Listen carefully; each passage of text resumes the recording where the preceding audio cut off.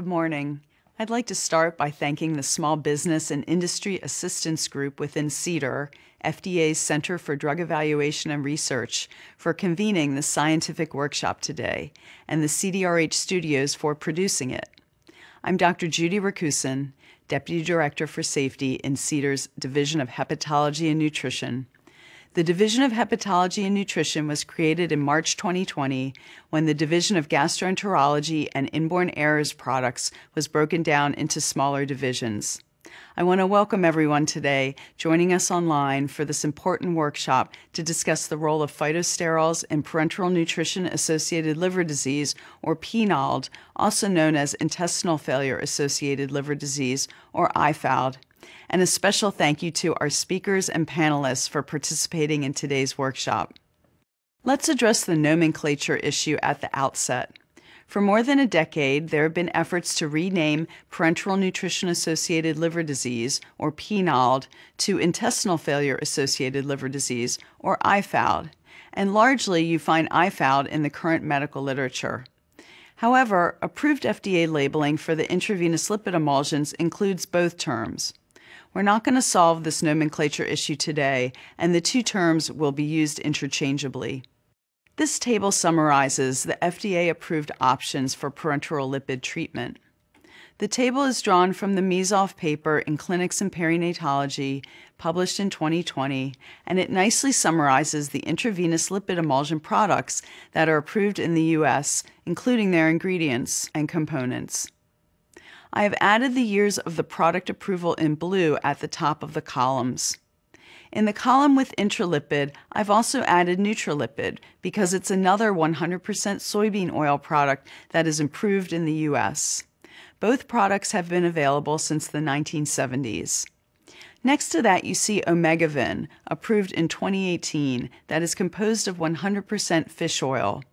It's different from the other intravenous lipid emulsions because its indication is limited to pediatric patients who have parenteral nutrition-associated cholestasis, or PNAC, a precursor to PNALD, IFALD.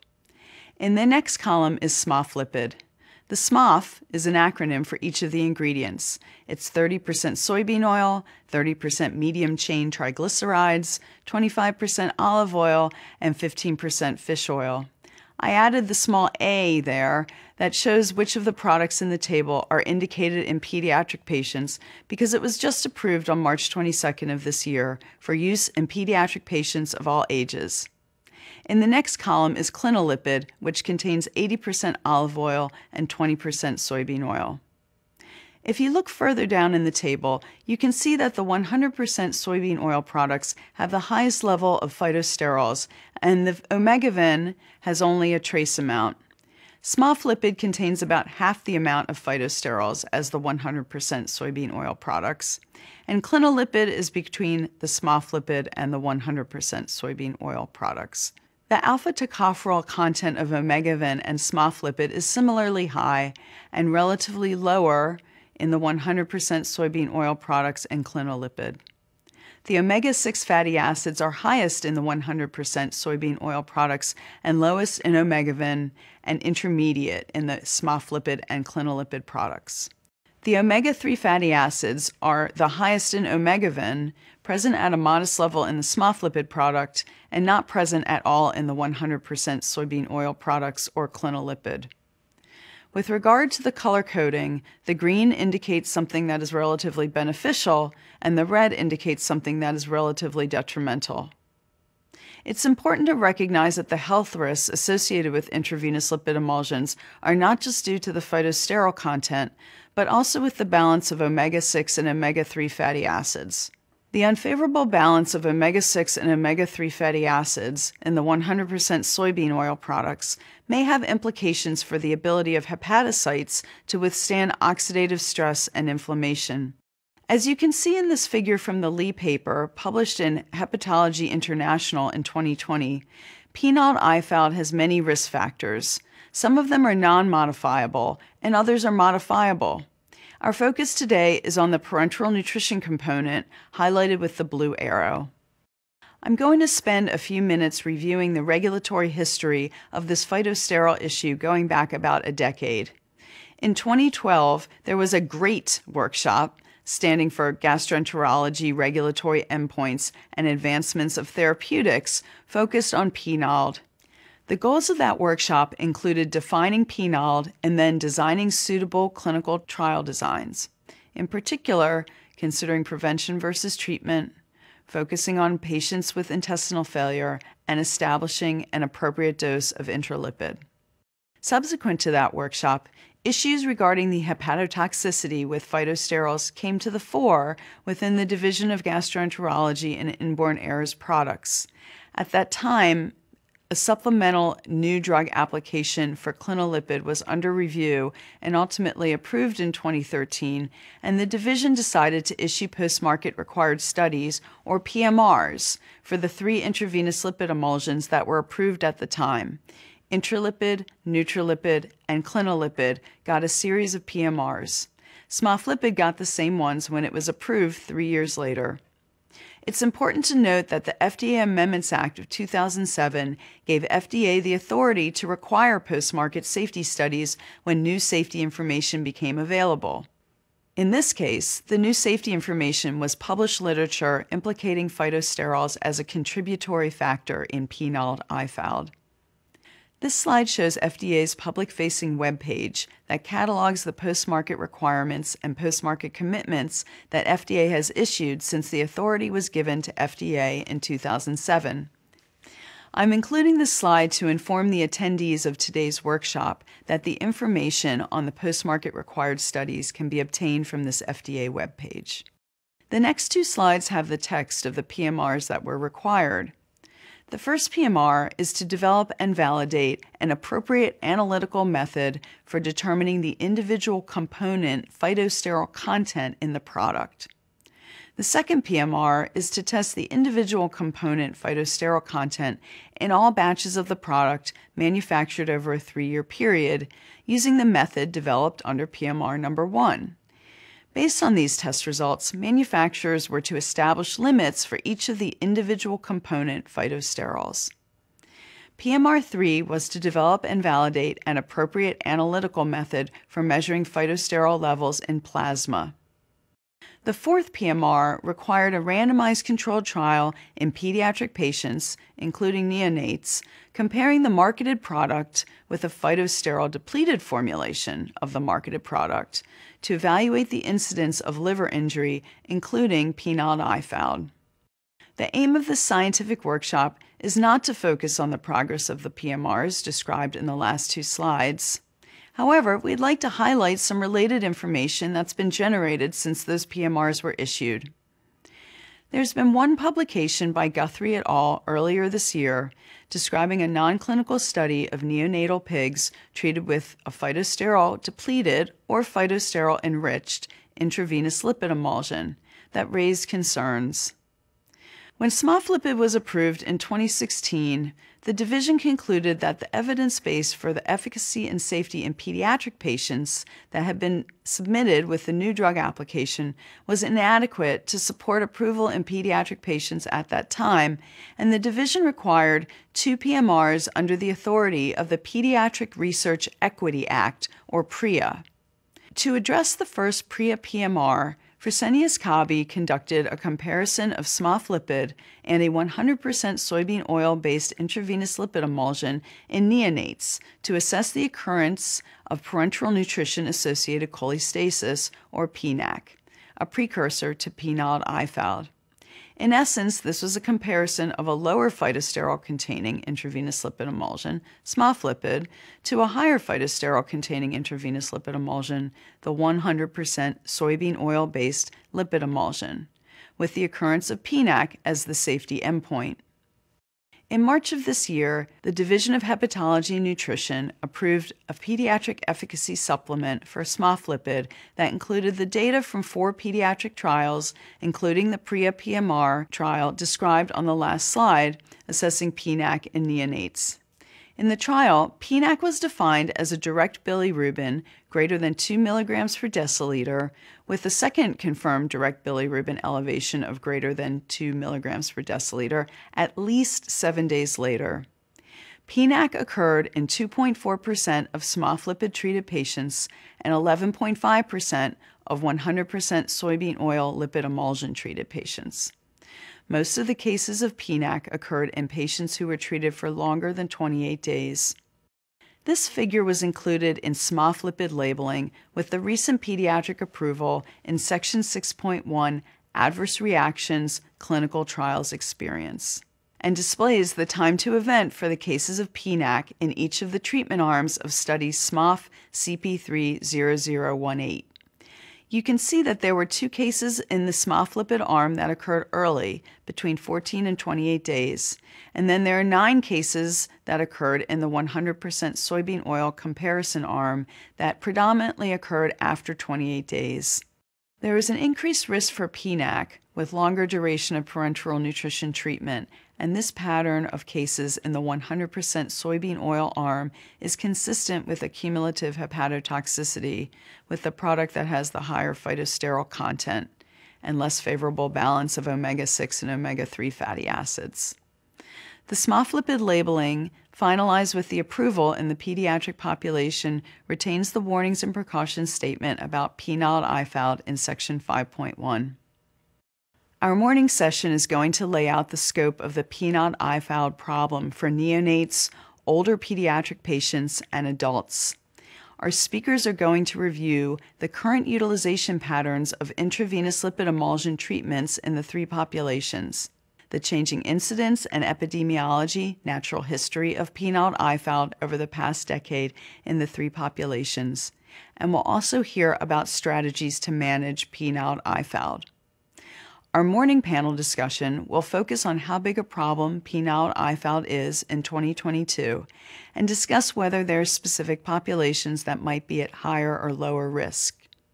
In the afternoon, we'll focus on the role of phytosterols as a modifiable risk factor in the pathophysiology of PNALD IFALD and identify where we can intervene.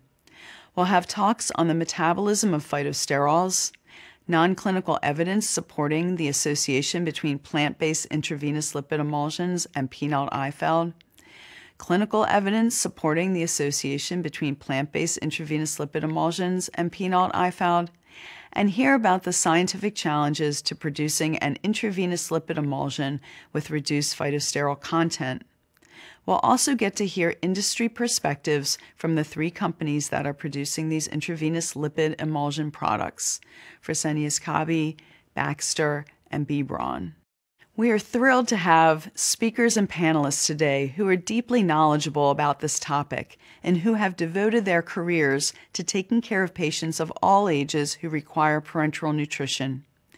We look forward to hearing the talks and panel discussions today, and we know that what we learned today will help us determine a path forward for how we can best care for patients in need of long-term parenteral nutrition to minimize the risk of PNALD IFALD.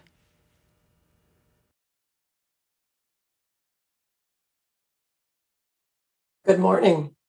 My name is Jerry Baer, and I'm a medical officer and team lead for neonatology and pharmacovigilance in the Office of Pediatric Therapeutics at FDA. I'll be moderating our first session today.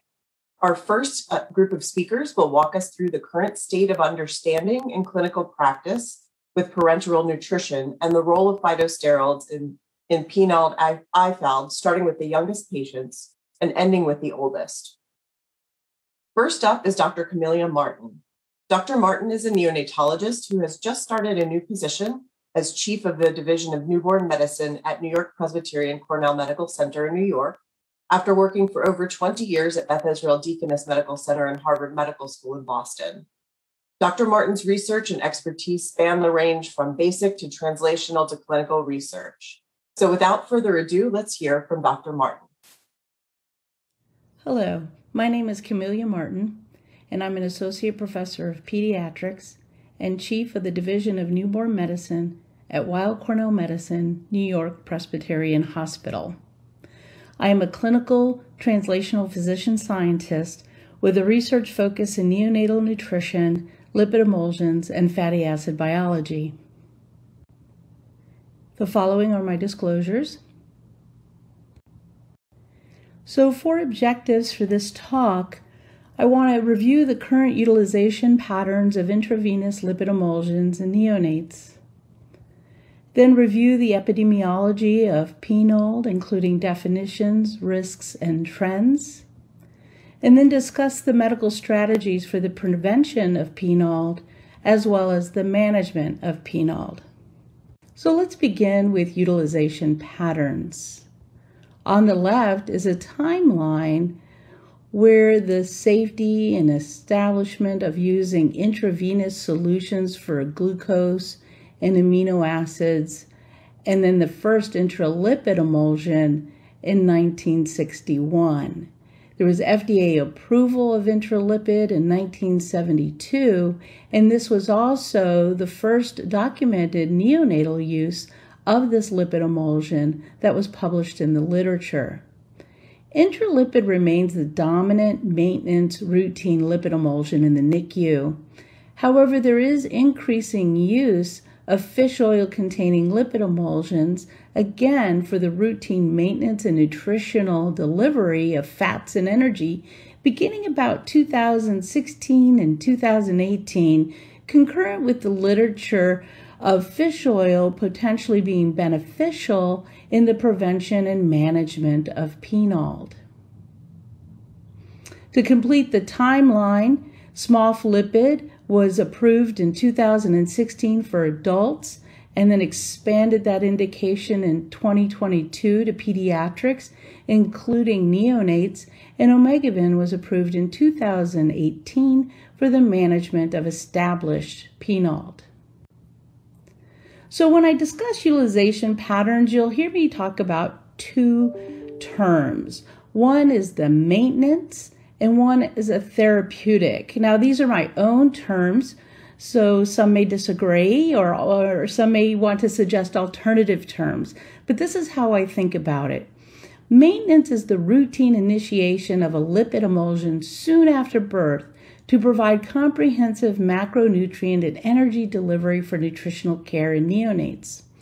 Therapeutic is the initiation or a change in lipid emulsion delivery to manage established cholestasis or PNALD. And we'll discuss this further into the talk when we talk about preventative and management options for PNALD. So the epidemiology of PNALD.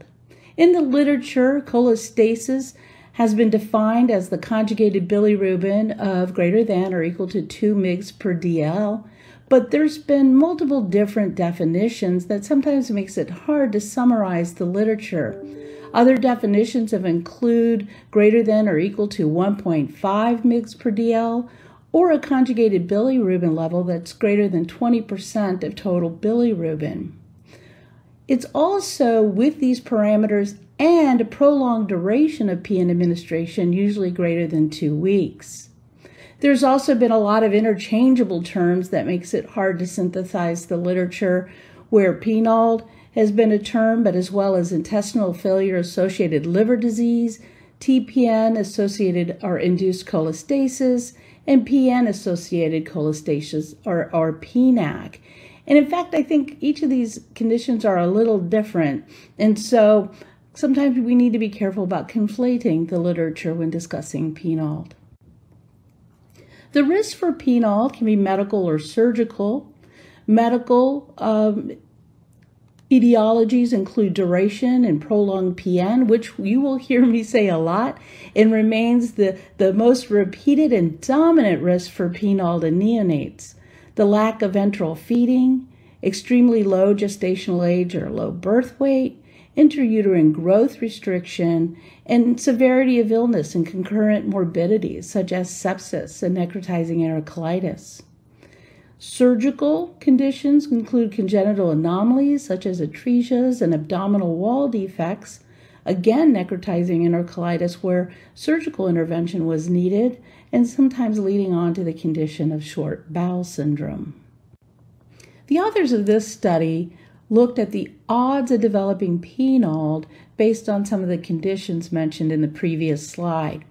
In the first 4 rows above the red line, you see the various birth weight categories, And you see that the lower the birth weight category, so less than 500 grams, has a substantially increased risk than babies that were in the heavier birth weight categories, but still an overall risk for babies less than 1,500 grams, approaching an odds of 3. Below the red line are the various conditions that are also put the infant at risk for developing PNALD, and those with some of the greatest odds or the highest odds are necrotizing enterocolitis requiring a surgical intervention, whether it be laparotomy or a placement of a Penrose drain, gastroschisis, and jejunal atresia. And the risks are really predictable because all of those things that we just mentioned are related to the need for that prolonged PN exposure. The more immature or the more devastating the gastrointestinal condition, the longer of PN independence and dependence, and the longer it takes to get to full enteral feedings. I think it's important to keep in mind that the toxicity of parenteral nutrition can come from a variety of factors that have been documented in the literature.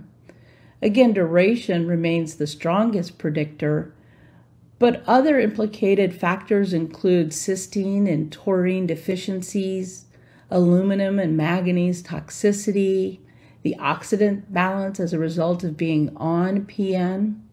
In addition, all macronutrients, all components measured as total exposure or dose over time, have also been shown to be related to the risk of PNALD. Amino acids, carbohydrates, and lipids, all being shown to be important risk factors. Now, lipids have received the most attention, and phytosterols have thought to be the offending agent, and of course, the subject of today's workshop. Later today, you're going to hear a discussion of phytosterol metabolism, so I just want to highlight a few things here. So phytosterols are similar to structure to cholesterol, and when orally ingested, remains largely unabsorbed in the gastrointestinal tract and can interfere with the absorption of cholesterol. And in fact, that mechanism is thought to be partly responsible for the health benefits seen in individuals who have a vegetable diet. However, when delivered intravenously, they can accumulate. And when they accumulate systemically, they can impair bile acid synthesis, increase the phytosterol content in bile, and have an effect in cell membranes that can lead to cell lysis. This collectively can result in hepatocyte damage. Now, there's other comorbidities that can interact with this pathway, augmenting the toxicity of phytosterols, such as sepsis, gut resection, and immaturity, all risk factors that we see in critically ill newborns, especially preterm newborns in the neonatal intensive care unit. When thinking about trends of PNALD in the neonatal population, it was actually difficult to pull together the data to see whether or not we've been holding steady, getting worse, or improving in our PNALD incidence. The incidence varied across many studies and obviously were dependent on the underlying studied population, whether term or preterm, or whether a high-risk population or all infants admitted to the NICU. In general, the incidence rates varied between 14 to 25% in the literature.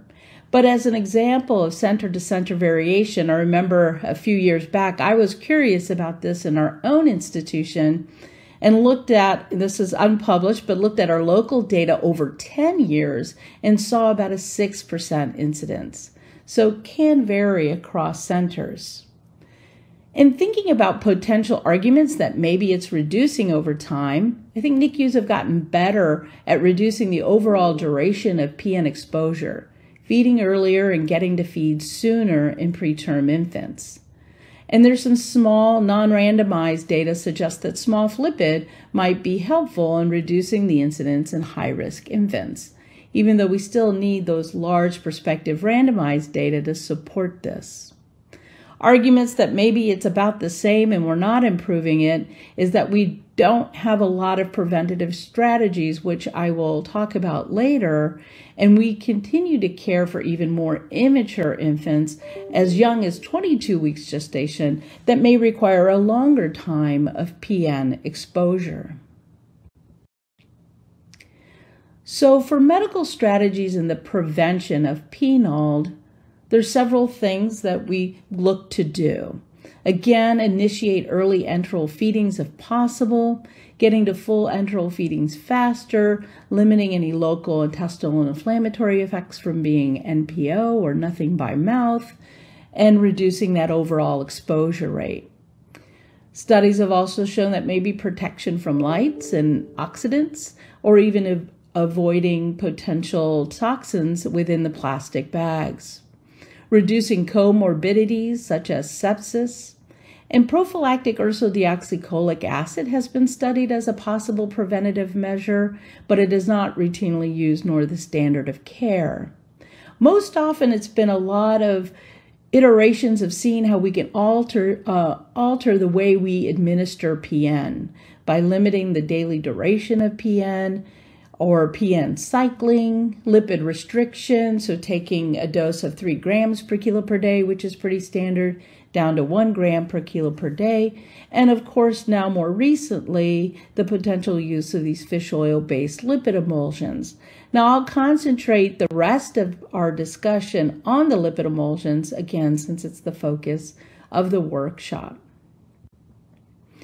So briefly, these are the 3 major lipids that we have potentially available to us in the use in the NICU.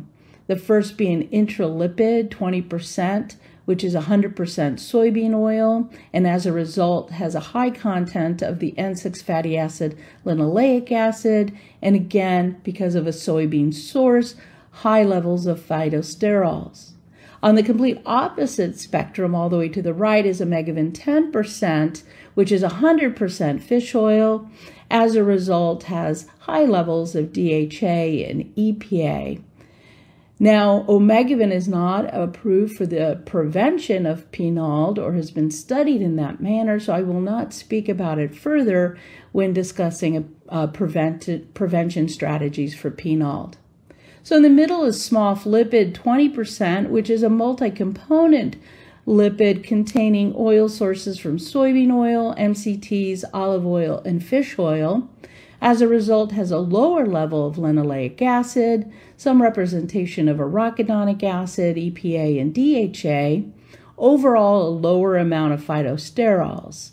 Both fish oil containing lipid emulsions also have higher alpha tocopherol or vitamin E levels for an antioxidant in the presence of these polyunsaturated fatty acids. So I wish I could present to you very strong favorable evidence of fish oil containing lipid emulsions being highly effective in the prevention of PNALD in the NICU or neonatal population. This is a meta-analysis from 2016 where they compared the various lipid emulsions compared to soybean oil in the prevention of PNALD. What I have boxed out in the second set of studies, boxed out in blue, are those studies that specifically looked at SMOF-lipid versus the soybean oil lipid. And you can see that collectively across all the studies and then the summative measure, there was no reduction in PNALD. Now, what I find pretty interesting is that despite a 7-fold difference in phytosterol content between SMOF and the soybean oil, that we didn't see a strong effect in SMOF-lipid in the prevention of PNALD. So other factors are definitely in play in this high-risk neonatal population.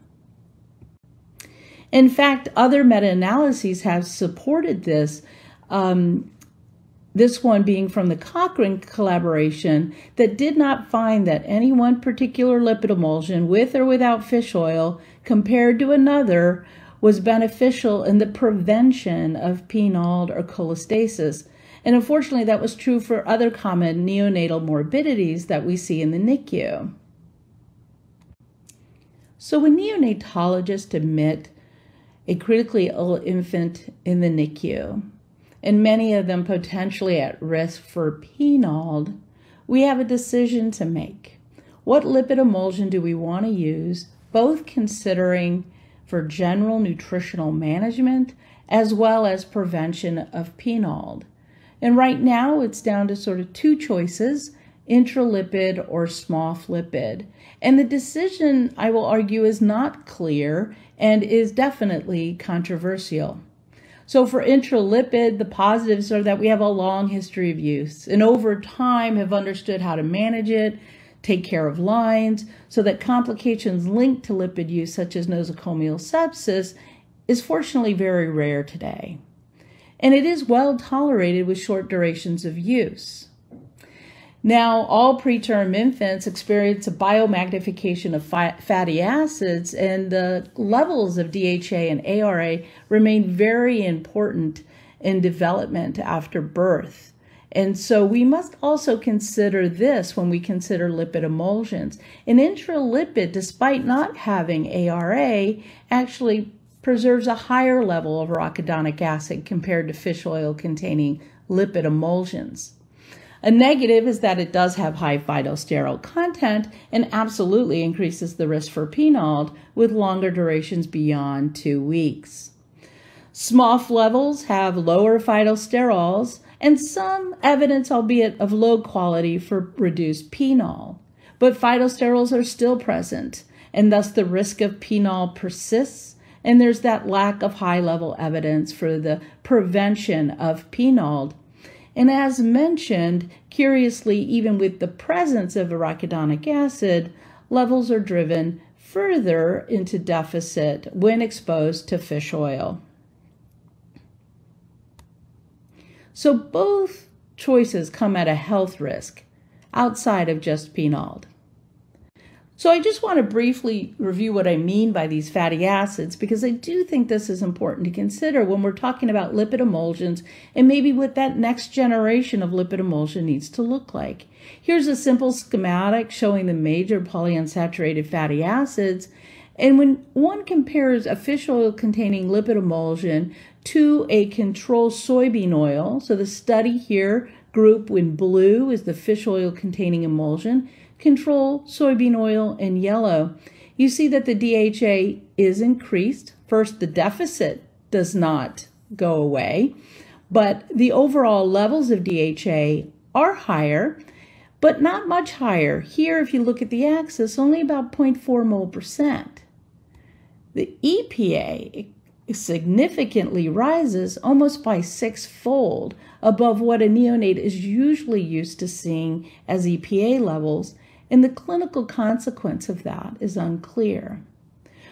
But there's a lot of experts in fatty acid biology that have shown that EPA negatively regulates arachidonic acid. And so when looking at arachidonic acids in neonates, the study groups, again, despite having arachidonic acid, are lower than the infants who had received soybean oil. And the scales are different, but it's lower by over 2 mol%. So this metabolic picture is unique to neonates who experience a profound biomagnification of both DHA and ARA in utero, and these fatty acids are required in the postnatal period for optimal development and is an important parallel consideration when we talk about lipid use in the NICU, both for nutrition and optimal metabolic management, as well as the risk for PNALD. For time's sake, I won't review this extensively, but here are references just demonstrating the essentiality of arachidonic acid in neonates. So for the last section regarding the management of PNALD, first, we shouldn't assume it's PNALD. We should always consider other possibilities. Ursodeoxycholic acid is often initiated and is switched to fat-soluble vitamins. But with the Obegivan approval, we now do have a lipid that's been approved and shown to be efficacious in the management of established PNALD. Here on the right is the insert for the omegaven lipid, and I just want to highlight a few statements. Again, not indicated for the prevention of PNAC or PNALD, and begin as soon as conjugated bilirubin levels are 2 mg per dl or greater, and the dose is at 1 gram per kilo per day. So what about SMOF in the management of PNALD? Again, small cohort historical control studies have shown that it may be more effective than intralipid in improving PNALD and liver injury measures. There's been no head-to-head studies with omegaven, and some NICUs have chosen SMOF to deliver more fats to a growing premature infant, but they risk failure and a delay in omegaven treatment, which may reduce responsiveness to omegaven. So if such a strategy is taken, this risk needs to be mitigated with clearly crafted protocols and guidance. So in summary, the risk of PNALD in newborns is limited to select factors including extremely low gestational age, infants, gastrointestinal surgical diagnoses, and prolonged duration of PN. Initiation of feeding and feeding advancement is the best preventative strategy for PNALD. And neither available lipid emulsion meets the unique needs of preterm infants or have been shown to be highly efficacious in reducing PNALD as a preventative measure in high-risk infants. And the conclusive role thus for SMOF lipid is pending for prevention and management. And there is a clinically proven FDA-approved lipid in omegaven for the management of established PNALD. So if there's a call to action, what would I think much of us want to see for a lipid emulsion specific to the premature infant? It needs to support overall fat and energy requirements as part of our general nutritional strategies, specifically enriched for DHA and ARA at levels that meet the needs of the preterm infant, be EPA poor, phytosterol poor, but phytosterols in this population may only be part of the story, and other factors are definitely in play. Thank you so much for your attention, and I look forward to the discussion period. Thank you, Dr. Martin. As a neonatologist, I frankly love the idea of a specific designer lipid just for preemies. Next up, we have Dr. Samuel Kocoshis. He is a pediatric gastroenterologist and hepatologist who directs the Intestinal Care Center and the Small Bowel Transplantation Center at Cincinnati Children's Hospital. His current research focuses on identifying biomarkers for intestinal adaptation after small bowel resection, as well as biomarkers for rejection of intestinal transplantation. So now we will hear from Dr. Kocoshis on pediatric PNALD IFALD. Good morning. I'd like to thank the organizers of this conference for asking me to speak about phytosterols and intestinal failure-associated liver disease in older children. However, I must admit that it's been a somewhat daunting task to find meaningful literature regarding these older children. Infantile parenteral nutrition-associated cholestasis is well described in the literature, as is intestinal failure-associated liver disease among adults. But the older child is a poor orphan, with only a handful of papers describing his or her condition. Despite this impediment, I'll do my best to describe what I see in the older child with intestinal failure and liver disease who's on parenteral nutrition. The following are my disclosures. I've received both research funding and been a consultant for various pharmaceutical firms. First, let's define our topic. Koloff and Sokol defined intestinal failure-associated liver disease as a spectrum of liver disease, including cholestasis, progressing to cirrhosis, steatohepatitis, or gallbladder disease in patients with intestinal failure who've been on parenteral nutrition for long periods of time, and for whom other causes of liver injury have been excluded. PNAC, or parenteral nutrition-associated cholestasis, is the cholestasis that infants develop with an elevated conjugated serum bilirubin, customarily greater than 1 or 2 milligrams per dl, or greater than 20% of total bilirubin. These patients will have gotten parenteral nutrition for more than 2 weeks. Parenteral nutrition-associated liver disease is the outdated term for IFALD. IFALD is the preferred term at present because occasional children with intestinal failure have liver disease totally unrelated to parenteral nutrition administration, and other factors are involved in this. There are significant impediments to determining the prevalence of IFALD in older children. First, how do we define older children? Some would have you consider older children greater than 12 months of age or up to 18 years of age. Others stratify children according to whether they're prepubescent or postpubescent. Still others have stratified children by 5-year intervals. Koloff and Sokol's definitions notwithstanding, the definition of intestinal failure associated liver disease has remained nebulous in the literature. Some, such as Abinader and Pickler, have accepted a definition of abnormal liver enzymes as low as 1.5 times normal. In fact, there's been no consensus of what constitutes cholestasis. Some investigators insisting that a total bilirubin of 3 milligrams per DL is significant, others a bilirubin of 2 milligrams per DL, and yet others accepting 1 milligram per DL as cholestasis. Studies including histologic assessment are relatively infrequent. Exclusion of other etiologies for liver disease are often not stipulated and not established. And additionally, the constituents of PN have changed over the years. A series of patients that have studied patients for more than 10 years show that patients were treated differently at the beginning of the decade than they are now. For example, today, hardly anyone gets more than 1 gram or 2 of fat per kilo per day, and SMOF lipid has become the starting lipid of choice within many institutions. Furthermore, the default therapy for some clinicians is to lower the dose or stop lipid completely following minimal enzyme elevation. First, let's turn to infantile IFALD, or more precisely, intestinal failure-associated cholestasis, whose etiology is relatively well described. Prematures are physiologically cholestatic because they have immature bile acid uptake in the ileum and also immature hepatic bile acid uptake. Thereby, they reduce their bile acid pool, and furthermore, they maintain a large percentage of their bile acid pool in the serum compartment. Hence, they're very vulnerable to liver injury when the liver is exposed to noxious substances.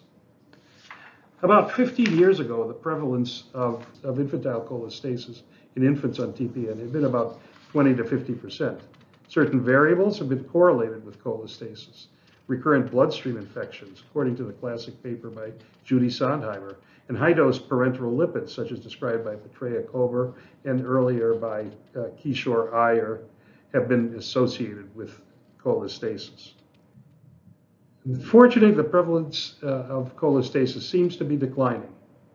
Our own data confirm this observation. At least 75% of infantile mortality among children on PN is attributable to liver failure. Our survival data reveal that we've gone from 2.1 deaths per 100 patient years down to 0.18 deaths per 100 patient years between 2013 and 2018. This is a full order of magnitude decline. We've also observed that from having listed 19 of our patients for bowel and liver transplant in the early part of the millennium, we've only listed 1 of our patients recently. Our other transplant recipients have come from outside our hospital. In addition, between 2006 and 2021, our prevalence of prolonged cholestasis among the intestinal rehab population has declined from 25% to 4%. I'm going to show a slide about IFALD in adults. A cross-sectional study from the Cleveland Clinic investigated 208 patients, of whom 162 could be analyzed. All of them had been on TPN for greater than 6 months. The authors defined mild enzyme elevation as twice normal, moderate as 2 to 5 times normal, and severe as 5 times more normal or more. Severe liver disease was a bilirubin of greater than 3 milligrams per DL, elevated prothrombin time, elevated to greater than 3 seconds of prolongation, and an albumin of less than 3.5 grams per DL. The duration of parenteral nutrition was about 2 years, and these patients received relatively high protein but low fat solutions. While 154 of the 162 had abnormal liver enzymes, only 7 had severe liver disease. These patients are phenotypically much more like older children than are infants on TPN. So let's move to the subject of our talk today. Unfortunately, the data on older children are far from clean. Most studies don't stratify as to whether PN was initiated during infancy or later on in life, nor do they have histologic information on patients. Furthermore, most studies don't stipulate just how much fat, protein, and carbohydrate these patients received. There are several case series that do include histologic findings. The three by Soden, Mercer, and Matsumoto all suggest that patients with bilirubin normalized following a course of fish oil-based lipid emulsion continue to display ongoing or worsening hepatic fibrosis over time. What's unique about the Matsumoto study was that the histology was obtained from hepatic explants following combined liver-bowel transplant in patients who had signs of non-cholestatic liver disease and irreversible intestinal failure. Now, in contrast to those three studies, the group from Boston Children's suggested that early fibrosis is of no clinical significance and may disappear later on in life if cholestasis resolves.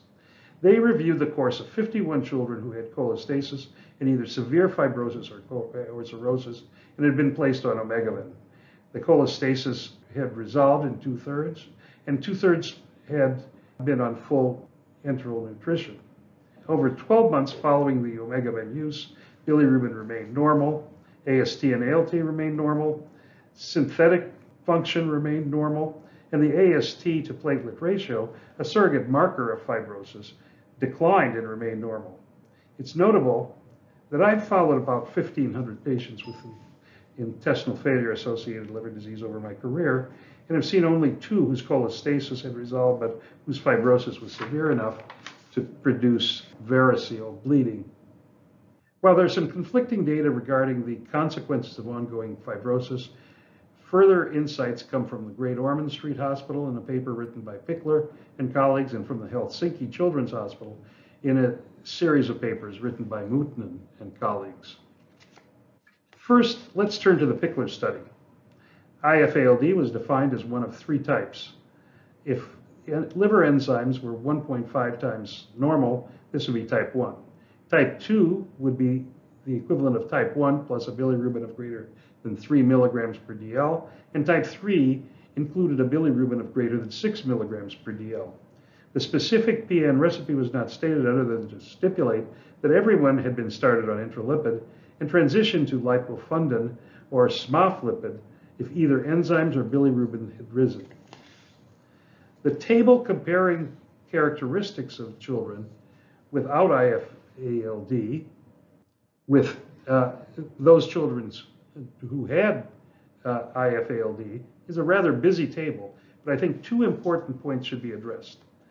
These are that patients who had no IFALD were those who had started their parenteral nutrition at older than 1.5 years or greater. Second, the average ages of those with no IFALD were much older, that is 18 months at the start of their PN, than were those with IFALD, who were 6 months or so on average. Third, only 17% of patients beginning PN after their first birthday developed liver disease, while 24 to 39% of those beginning PN earlier developed liver disease. Along the same lines, Mutinen studied 38 pediatric patients. 16 had been receiving PN for 74 months on average, whereas 22 had been off PN for an average of almost 3 years. Of those off PN, none were cholestatic, 9% had inflammation, 64% had fibrosis, and 45% steatosis. So fibrosis and steatosis predominate, much like adult liver disease. Notably, in Finland, the amount of parenteral lipid provided was lower than we customarily use in the US.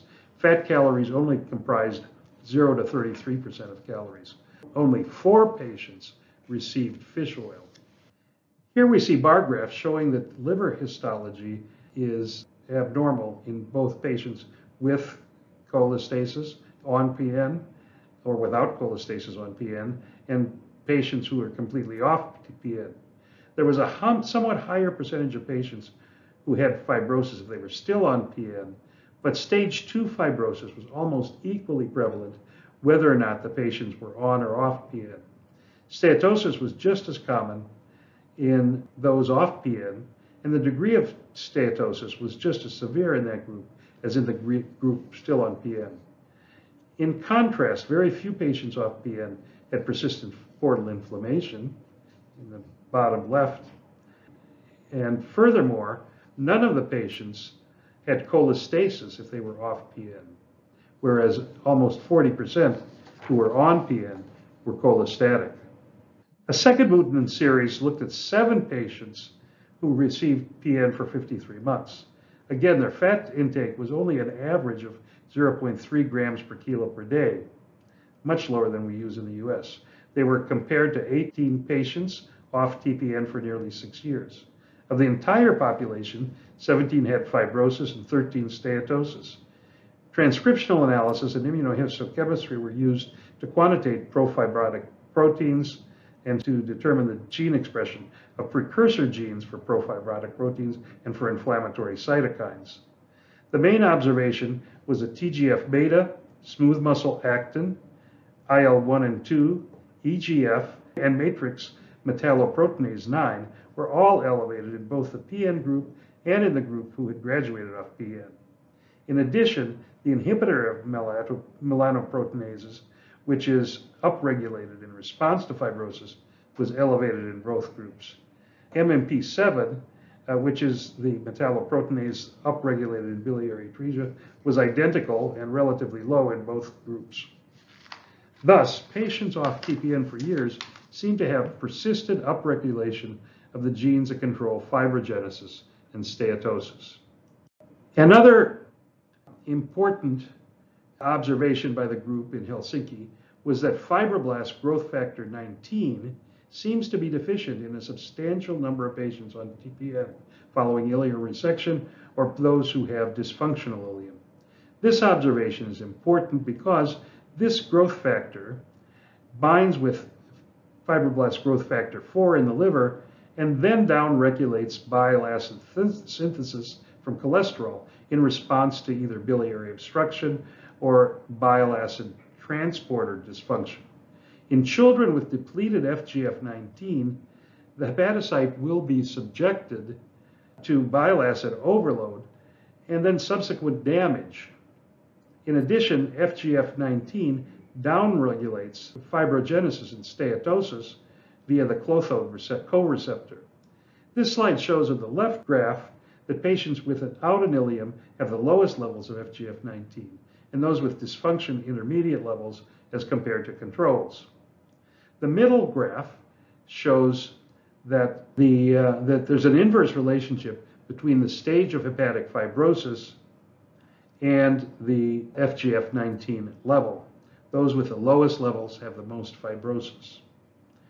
On the right, we see that patients with portal inflammation also seem to have the lowest levels of FGF19, and those without inflammation have intermediate levels, but healthy controls have the highest levels. Now, this slide shows how liver disease can progress from the findings in infants to those in older children. On the upper left, we see a liver with giant cells, some inflammation, and cholestasis, but no fibrosis while on TPN. On the upper right, there's further progression of the inflammatory process. And then in the lower left, we see bridging fibrosis. And on the lower right, we see quite profound micro and macrovesicular steatosis. This progression is what Mutinen and colleagues have proposed to be the sequence of events that occurs from infancy to childhood. Mutinen and her colleagues also looked further into the predictors of progression. They studied 77 children who were biopsied at a mean age of 1.7 and rebiopsied nearly 3 years later. Of this group, liver enzymes and bilirubin had normalized in about half, remained mildly elevated in about a quarter, persisted but didn't worsen in a fifth, and then progressed to liver failure in about 5%. The 3 factors predictive of progression were liver stiffness by elastography, persistently depressed serum citrulline, and a rising GGT. All three are highly predictive. Now you see the receiver operating curves of these three predictors.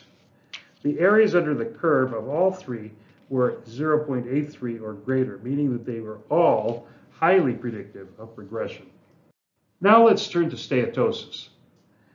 Could it be due to hyperinsulinism? We do know that hyperinsulinism from an excessive glucose load can induce hepatic lipogenesis. It releases free fatty acids into the serum, and as well there is a release of adipokines from adipose tissue. All of these predispose to steatosis of the liver. Yet another factor that may be responsible is choline deficiency. Alan Buckman, who is giving the next talk, described free choline deficiency in a population of adults with steatosis on PN. He discovered that the administration of parenteral choline seemed to reverse their cholestasis.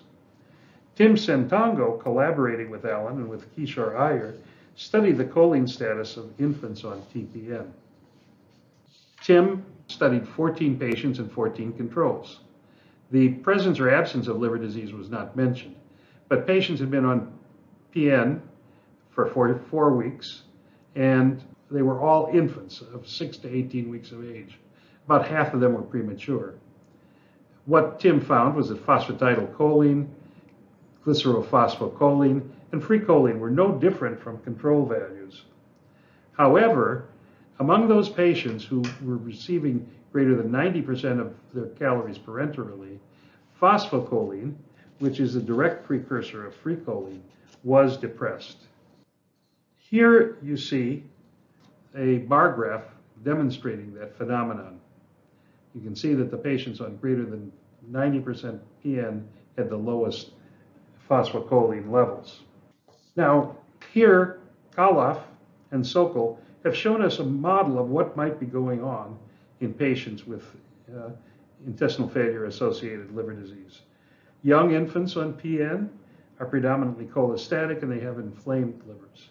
The older child is likely to have steatosis and fibrosis, phenotypically very much like adult liver disease.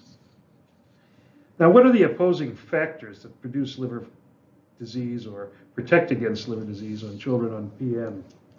The forces predisposing to liver disease include multiple central line infections, as we heard from Judy Sonheimer, the endotoxemia, which we showed in 2011, is associated with a worsening liver pattern in patients on PN. A possible genetic predisposition may be related. An MDR3 mutation has been described in both China and in Holland.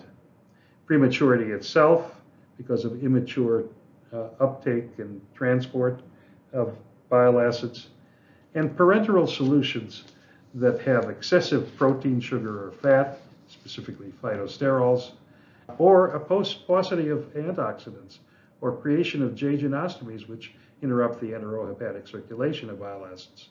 Protective factors include provision of balanced fatty acids, provision of antioxidants such as vitamin E, early feeding, possibly provision of GLP-2, which we know upregulates fibroblast growth factor 4, or early stomach closure to restore enterohepatic circulation. I would just like to speculate regarding potential therapies that could be studied in greater detail. First, the choline status of children on PN should be investigated, and the administration of parenteral choline considered. Second, for those who have elevated acute phase reactants and signs of hepatic inflammation, a trial of anakinra, an IL-1 receptor inhibitor, might be beneficial. So in summary, while phytosterols undoubtedly can be deleterious to the liver in both infants and older children appear to display a different phenotype, much more like that of adults with IFALD. The presence of IFALD in patients on minimal or no parenteral lipid suggests that factors other than phytosterol excess can produce liver dysfunction among this population. I thank you for your attention. Thank you, Dr. Kocoshis, for highlighting the differences between PNALD, IFALD, beginning in the neonatal and early infant period, compared to PN exposure and its effects beginning later in childhood. Our final speaker, Dr. Alan Bookman, is the medical director of the Intestinal Rehabilitation and Transplant Center at the University of Illinois at Chicago. His broad expertise, excuse me, includes inflammatory bowel diseases, short bowel syndrome, and intestinal failure, and nutritional support for bowel disorders. Dr. Bookman will now provide perspectives on adult PNALD IFALD. Good afternoon. I'm Dr. Alan Bookman, professor of clinical surgery, a gastroenterologist, and the medical director of the Intestinal Rehabilitation and Transplant Center at the University of Illinois at Chicago. And I also serve as the medical director for gastroenterology for Anthem Health. Today I've been charged with discussing intestinal failure-associated liver disease, or IFALD, in adults. One minor disclosure, I'm a minor shareholder in Parenteral Therapeutics. Liver test abnormalities during parenteral nutrition were identified within just a couple of years after the start of parenteral nutrition, identified first in children and later in adults.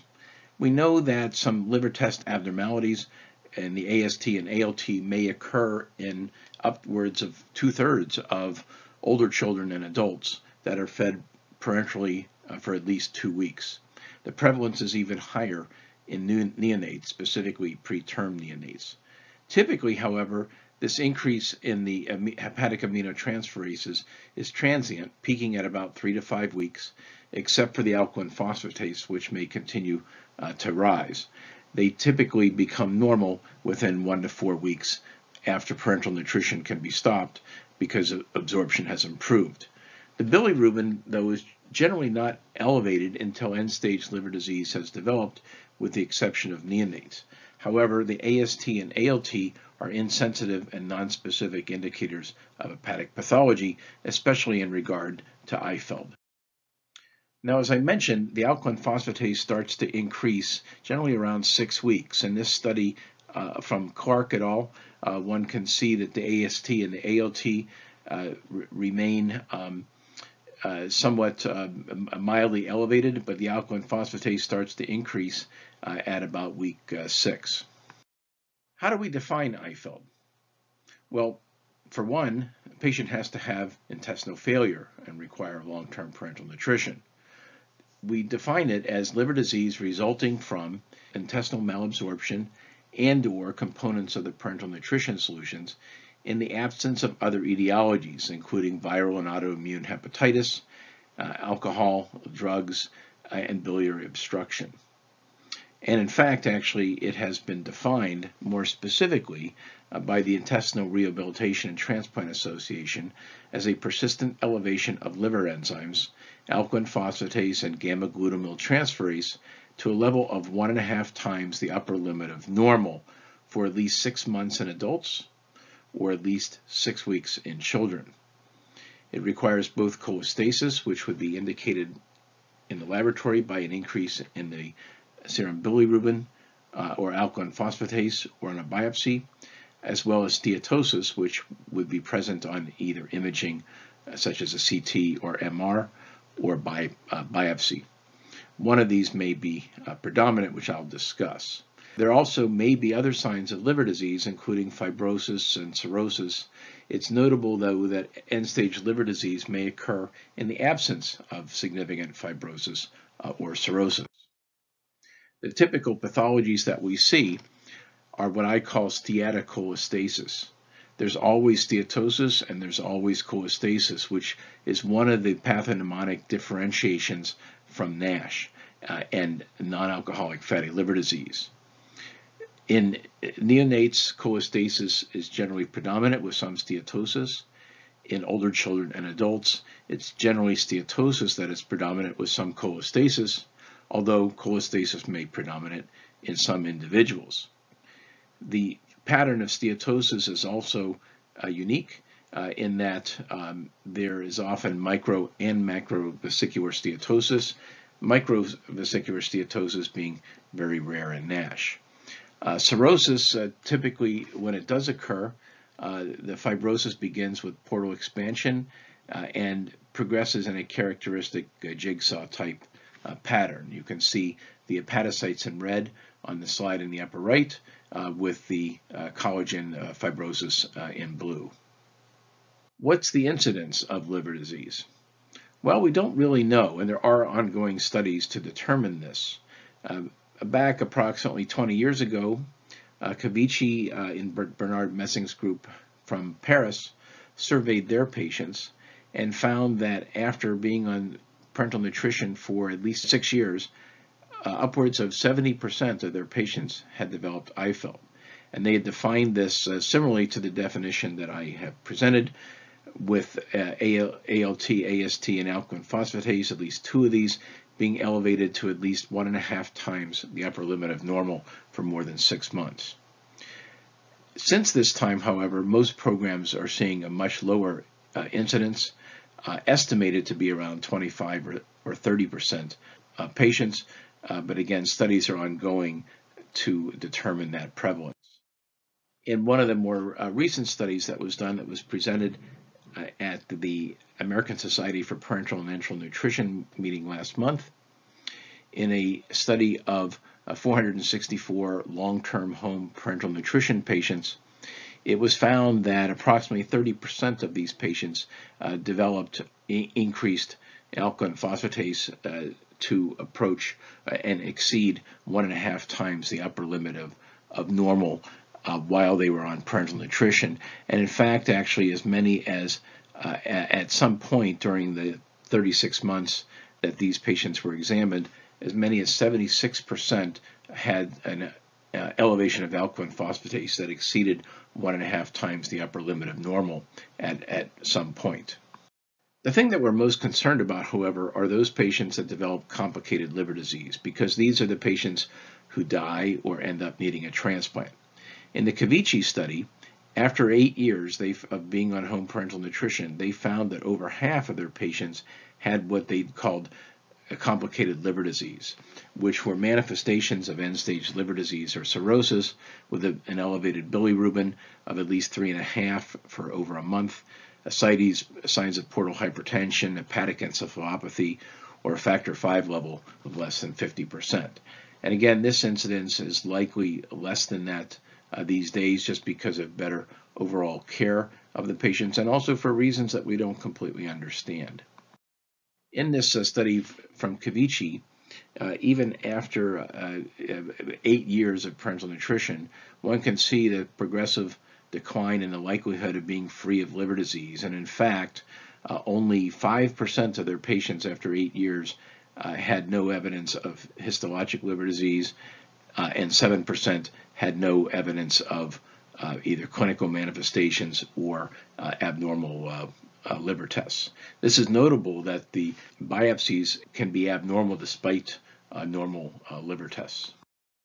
In the Brigham Hospital experience of some 42 patients, and this data again is from a number of years ago, but approximately 15% of their patients developed end-stage liver disease. In this Kaplan-Meier death plot, one can see that approximately 13% of their patients died from end-stage liver disease after 10 years, and 50%, or 1 out of the 2 patients that had lived to 20 years, also died from end-stage liver disease. So it clearly is an issue in adults, just as it is in children and neonates. What are the risk factors for IFALD? Well, we know that the less bowel there is, the more severe the malabsorption. In an interesting study from Colfat and her colleagues in the Netherlands, they found that a citrulline concentration, which is a surrogate marker of intestinal mass of less than 30 micromoles per mil, and a fibroblast growth factor 19 of less than 107 picograms per mil were indicators of the development of IFALD. The FGF19, of course, has a role in terms of bile secretion. What is interesting, however, is that the serum C4 and total bile salt ratio was not associated with the development of IFALD. And so this would suggest that there is no hepatotoxic accumulation of bile salts such as lithocolic acid or an increased synthesis in the bile acids. In addition, the colon did not play a role. In a study by Camelia from also in the Paris group a number of years ago, there was a suggestion that the less colon in continuity with small bowel, the greater the likelihood of developing liver disease. That was not the case in this study.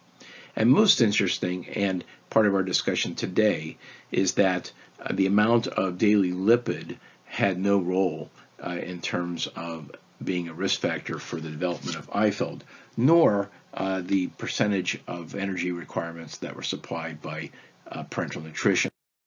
There are a number of factors that we heard early this morning that may predispose patients to develop liver disease. I will caution that the vast majority of those are completely hypothetical, and not only is there limited animal data, but no human data.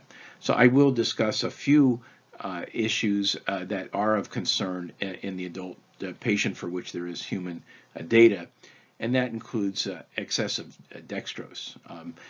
In rat models as well as in human models, excess dextrose, where the maximum glucose oxidation rate of 5 milligrams per kilogram per minute is exceeded, has certainly been associated with the development of steatosis, and actually the replacement of the carbohydrate energy source with a lipid has resulted in a decrease in the steatosis and IFALD. What's interesting here also is that the addition of insulin had no additional benefit despite the hyperglycemia that these patients had.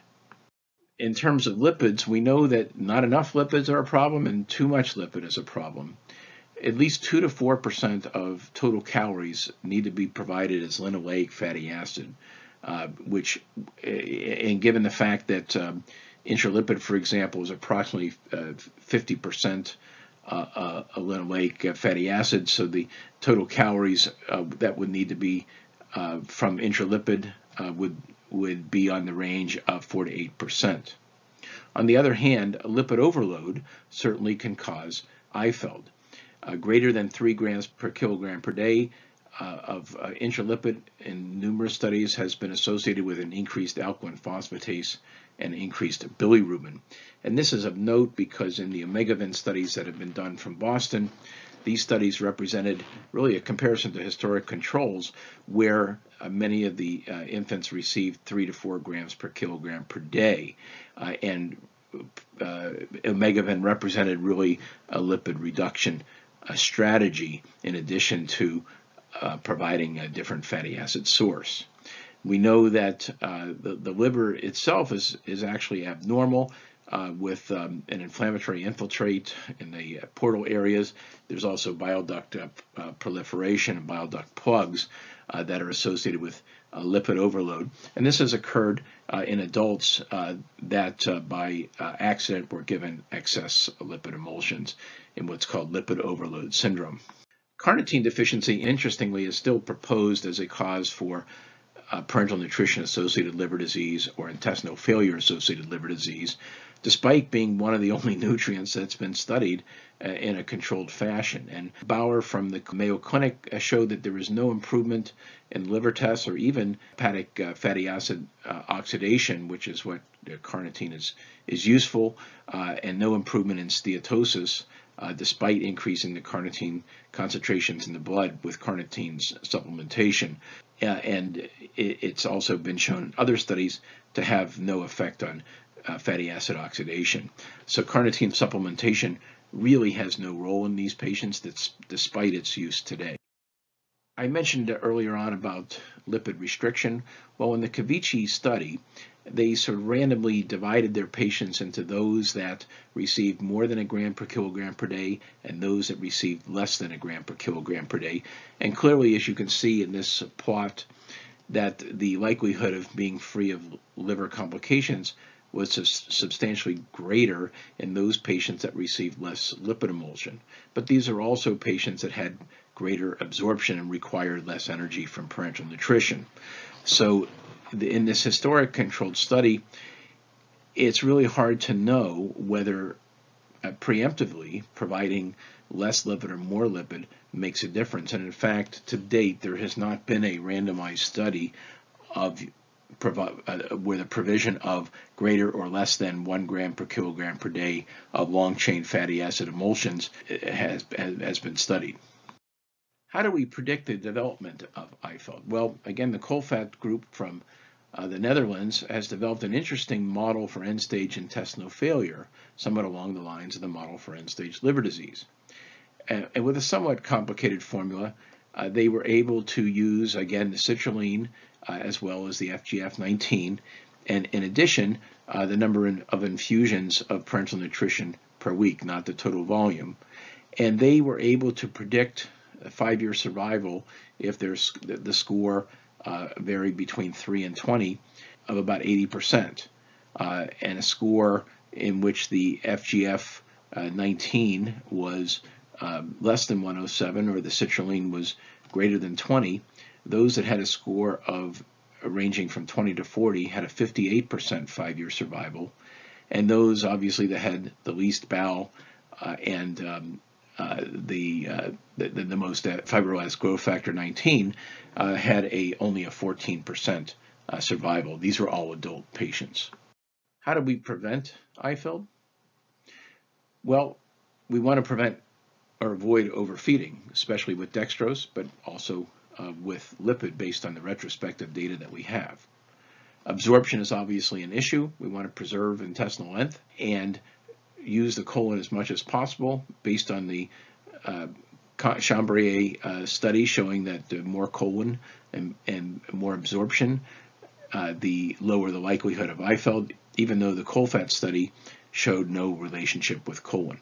We want to maintain oral intake that stimulates gallbladder contraction for those that have their gallbladder remaining in situ. There's some data that would suggest that cycling the parenteral nutrition to overnight use versus a continuous 24-hour infusion may also result in fewer lipid abnormality or liver abnormalities. And despite the fact that, as I mentioned, there is no prospective study, standard practice is to limit lipids to less than 1 gram per kilogram per day. We also want to try to avoid sepsis, although quite frankly, there is no long-term data that would suggest that sepsis has any role to play in those patients that develop IFALD after 6 weeks of parenteral nutrition in children or 6 months in adults. But it's obviously always a good idea to avoid sepsis because of its own independent morbidity and mortality. Let me talk a little bit about the fish oil-based emulsions in adults. Omegavin, of course, is not approved for use in adults at this point, but it's important to note that it's not a complete lipid emulsion. It has no essential fatty acids, and patients can potentially develop fatty acid deficiency with it. The SMOF lipid, though, does have fish oils and does have essential fatty acids, but there is no data that would suggest that the incidence of IFALD is any less with the new lipid emulsion. And therefore, the FDA has approved these lipid emulsions as energy sources or lipid sources, but not actually to treat IFALD. It's notable that in many of the case series, uncontrolled data with Omegavin, the total serum bilirubin has decreased. And when compared to those that received intralipid, it's decreased faster. But I'll ask you, does size or quickness really matter? There's a decrease in cholestasis, but in those patients with cirrhosis, the cirrhosis remains. And in fact, David Mercer, who is speaking today, published a study where a number of their patients had improvements in their serum numbers, but the fibrosis and IFALD continued to progress. And in Dr. Burns' more recent study published this year in JPEN in pigs showed that despite a phytosterol reduced emulsion, all of the animals still developed IFALD on biopsies despite their serum numbers being improved. The big question is whether does fish oil actually have any role. There are studies certainly in inflammatory bowel disease that would suggest that the fish oils can stimulate inflammation and at the same time they can decrease inflammation. And does that have any role in IFALD? Or is the value of fish oil really confused because it's been studied really only versus a lipid reduction strategy? There have been no placebo-controlled trials. The important thing to note is that fibrosis persists despite the use of fish oils and reduction in phytosterols. And so one of the questions, of course, is whether the increase in phytosterols results because of liver disease or whether it causes liver disease. And as Dr. Mercer has pointed out in his case series, there is a decrease in cholestasis and the bilirubin, inflammation and biopsies decreased, but fibrosis continued unchanged or increased, and the same with ductal proliferation, and the fish oil seemed to have no effect on steatosis, which again is the predominant form of IFALD in most adults. What are the risk factors for development of fibrosis? Well, certainly in ultra-short bowel, a number of studies have shown that. Concomitant ethanol use, obviously, just like if somebody has hepatitis C, we would recommend that they cease drinking because they've already got one insult to the liver, why give them another? But what was interesting in the Cazel's-Hayton study was that the parenteral nutrition composition was a non-factor in the development of consistent with the other reports from Mercer and others.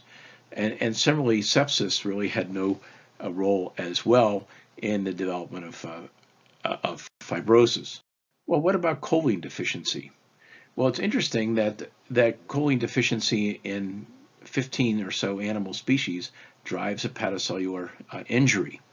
And in fact, in humans, it's been shown to result in the development of steatosis, and there's also a decrease in bile flow. Choline is not generally thought to be a required nutrient because it can be synthesized by methionine in the diet. But nutrients that are infused parenterally don't undergo first-pass metabolism in the liver like nutrients, the same nutrients even, that are absorbed directly from the enteral route through the portal circulation. With choline deficiency, there's a decrease in VLDL production, which of course then limits the transport of fat from the liver. In perhaps the only placebo-controlled trial of nutrients or medications to treat IFALD, in this small pilot study that was based on data from a study that I did a number of years ago. This was presented at the Aspen meeting 2 years ago, that with choline infusion versus placebo, there's a significant decrease in the steatosis when the CT scores were converted to a more contemporary MRI PDFF. And you can see on the right a patient that has a very fatty liver, the liver being on the left of the screen, and after choline infusion, you can see near complete resolution and increased density of the liver on the left, and now very similar to the spleen, which is on the lower right of the CT image.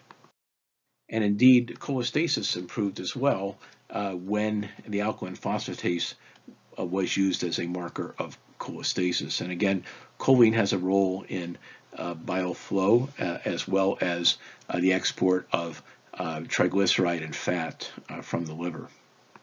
Why would choline deficiency occur? Well, in this interesting study from Stegnick and Beston from the University of Iowa many years ago, they looked at the transsulfuration pathway of the liver and they measured plasma cystine. They didn't measure choline, but cystine is produced in the same pathway.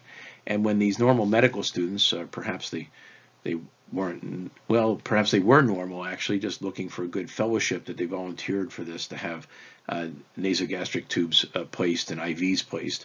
And they had methionine infused nasogastrically and intravenously in a crossover study. the cysteine concentrations actually decreased a little bit when the oral cephalic phase of digestion was bypassed with nasogastric feeding. But when it was completely, the whole portal circulation was, absorption process was bypassed with intravenous feeding, the cysteine concentrations decreased to almost undetectable, and of course increased back up with nasogastric feeding, and back to normal with a normal diet. So the same thing likely happens with other products of the transsulfuration pathway, including choline. So this is an illustration of the pathways of how choline is synthesized and also metabolized. And what's important here is that we can see here that the blockage, the reason that there's a decrease in plasma-free choline concentration in this elegant study from Tim Santago at the University of Chicago, is that there's a blockage in the glycerylphosphocholine metabolism to phosphocholine. And this results in a decrease in free choline. Now, the reason for this is not clear, but this is where the blockage in the pathway exists. And then what happens is the methionine concentration builds up, and methionine itself may have some toxic effects, which I'll talk about in a minute. So the hepatobiliary pathologies that occur with choline deficiency, of course, as I mentioned, is steatosis, because choline is a constituent of phosphatidylcholine that's part of the cell membranes, and it's also involved in the VLDL synthesis and transport of lipids out of the liver. In addition, insufficient phosphatidylcholine in bile reduces micelle formation, and there's an increase in free bile acid salts and bile salts. And in addition, there's a decrease in bile flow. And interestingly, when you put hepatocytes in culture, they develop, they die, apoptosis, when choline is not provided in the medium. So is choline deficiency the cause of IFALD? Well, probably not by itself. There probably needs to be a second hit. And in this study from Easton in rats, one can see that AST concentrations are completely normal when a choline sufficient diet is given and saline is infused in the rats. And when a choline sufficient diet is provided to the rats, but LPS or endotoxin is administered to the rats, there's no increase in AST, which would suggest that sepsis alone is not a cause for IFALD. On the other hand, when a choline deficient diet is provided to the animals, they develop steatosis, but they don't develop necrosis and severe liver disease until the LPS is added to the group that has choline deficiency, which suggests that choline deficiency sets up the steatosis, which sets the liver up for this second hit. And in fact, if one gives antibody to endotoxin, that decrease, the steatosis progressing to necrosis, can be prevented. I mentioned about the methionine. Well, methionine, of course, is the precursor to choline. And in this study by Gerald Moss, there's a decrease in bile flow. Again, the classic IFALD symptoms and signs on biopsy with balloon degeneration of the hepatocytes, inflammation around the portal triads, and also an increase in homocysteine, which we see in the parenteral nutrition patients in those animals that were provided with parenteral nutrition. And this actually may be a result of methionine toxicity, or it may be a result of choline deficiency. They didn't measure choline in these animals, but these are the same signs and symptoms that would be evident in choline deficiency. So there may be a combination effect of the increase in the substrate, which is methionine, and a toxicity that develops. So in summary, how do we treat IFALD? Well, the most important thing is to get patients to eat, improve absorption so they can get off of parenteral nutrition. And to make that most efficient, we need to maximize the amount of bowel that they have. So stomas need to be taken down, repair fistulas, recruit colon so there's no mucus fistula. intestinal rehabilitation, which has been designed around dietary and hormonal aspects such as GLP-2 to enhance bowel adaptation, improve absorption, to get these patients off of parenteral nutrition. We do want to diagnose and treat sepsis aggressively, even if it doesn't play a role in the development of IFALD, because it itself is associated with morbidity and mortality. Although the data is very limited and retrospective, as I mentioned, the standard of care today would be to reduce lipid emulsions to less than 1 gram per kilogram per day, and also dextrose to less than 4 to 5 milligrams per kilogram per minute. Whether or not the new lipids such as SMOF or the fish oil-based or olive oil-based emulsions have a role to play is not clear. For those patients that do develop end-stage liver disease, isolated intestinal transplantation is the preferred route before they get to end-stage liver disease. We really should not be seeing liver and small bowel transplants, because once the liver is essentially fibrotic and cirrhotic, it's unlikely that that's going to reverse, and a liver small bowel transplant or multivisceral transplant is required. How do we follow a patient with IFALD?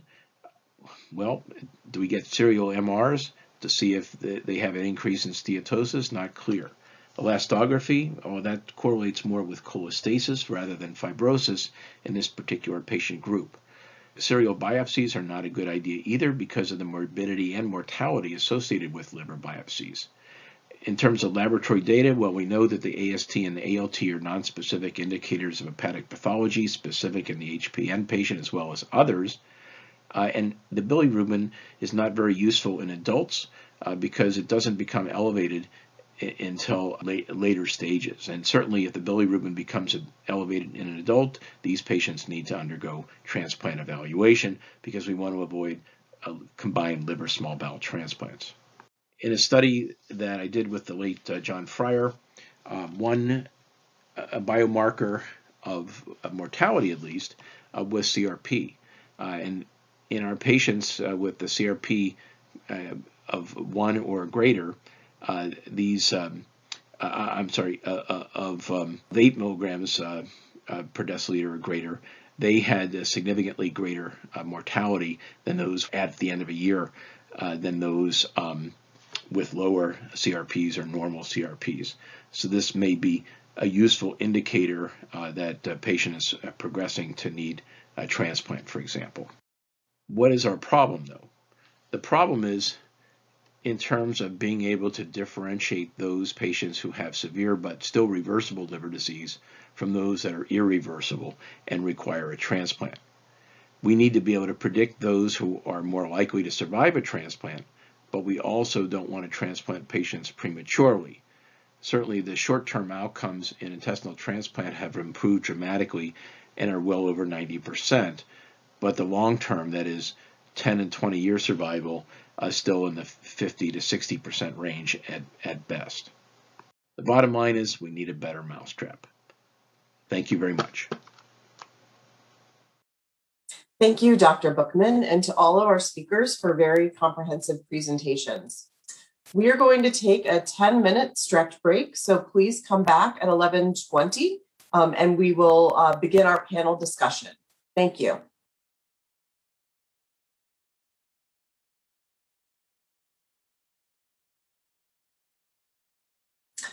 Welcome back.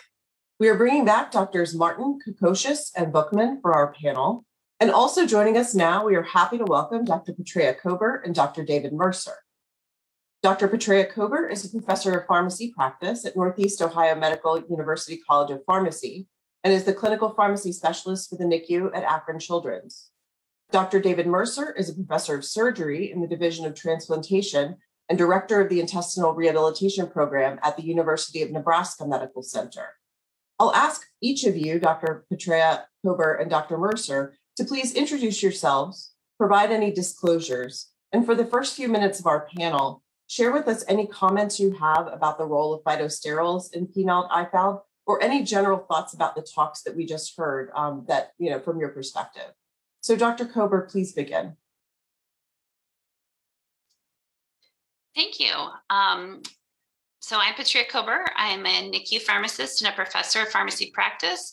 And disclosures I do consult for several organizations such as Baxter, Bebron, and Fresenius, and then with Lexicomp, the pediatric drug reference for those disclosures.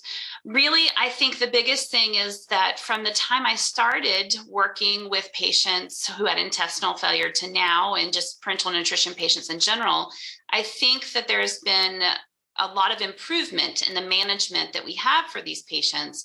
And so we're seeing far less IFALD than we did before. We're better at managing our nutritional resources and other things that we do for these patients. And so we've definitely seen a decrease in that population, which is great.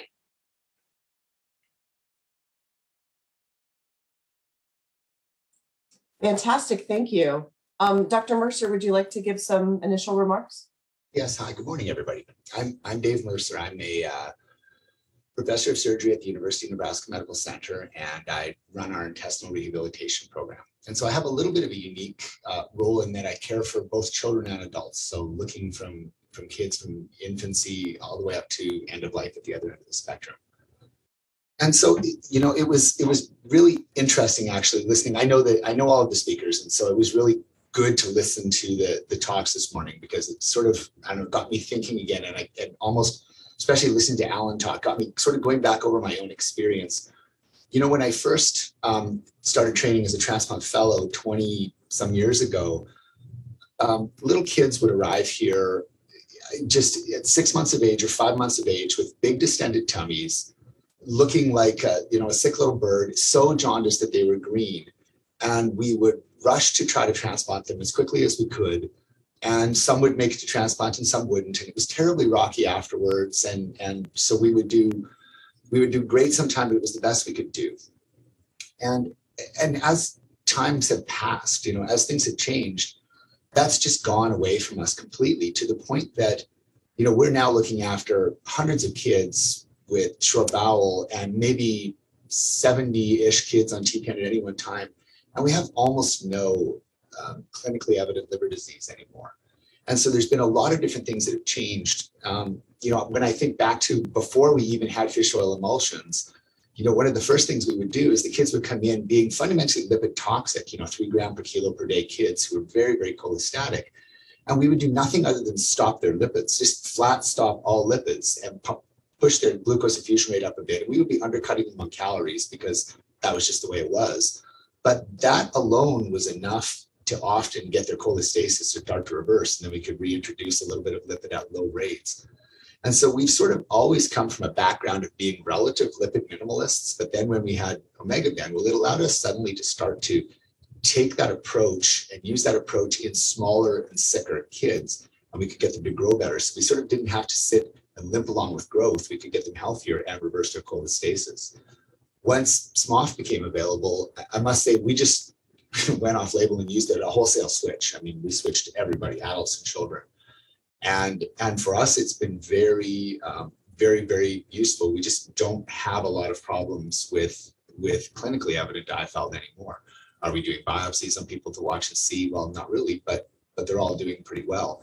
And I think that's reflected by what we're seeing in our own institutions' numbers with doing transplants and in the national numbers with doing transplants. If you go back and look at my early days in the career, we were doing lots and lots of little kids, you know, between 1 and 5 years old, were getting transplanted. And now in the United States, there's maybe 1 child a year or 2 children a year, you know, under the age of 1 that are getting transplanted with intestines. So I think we've shifted the field a little bit. When you ask me the question of how relevant is IFALD, it's still important because its prevention sort of underlies everything that we try to do. It's just, everyone this morning really made the key point was it isn't any one thing, it's all things. It's everything that you do. So it's not enough to just say, oh, if you just start Omega-Ben and your bilirubin goes back to normal, everything is fine. That's just simply not the case. You have to do all the stuff that Cami talked about and that Alan talked about and that Sam talked about. You have to be always pushing, and then you can really do well. That's enough of my initial soapbox. Thank you. And that is a really important perspective. I also remember those babies from 20 years ago. And I'm thrilled to hear that they aren't coming in like that anymore.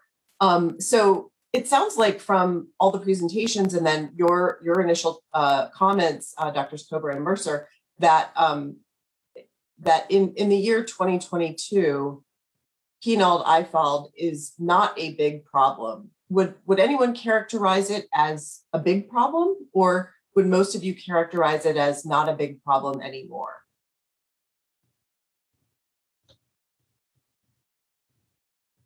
Go ahead, Dr. Kober.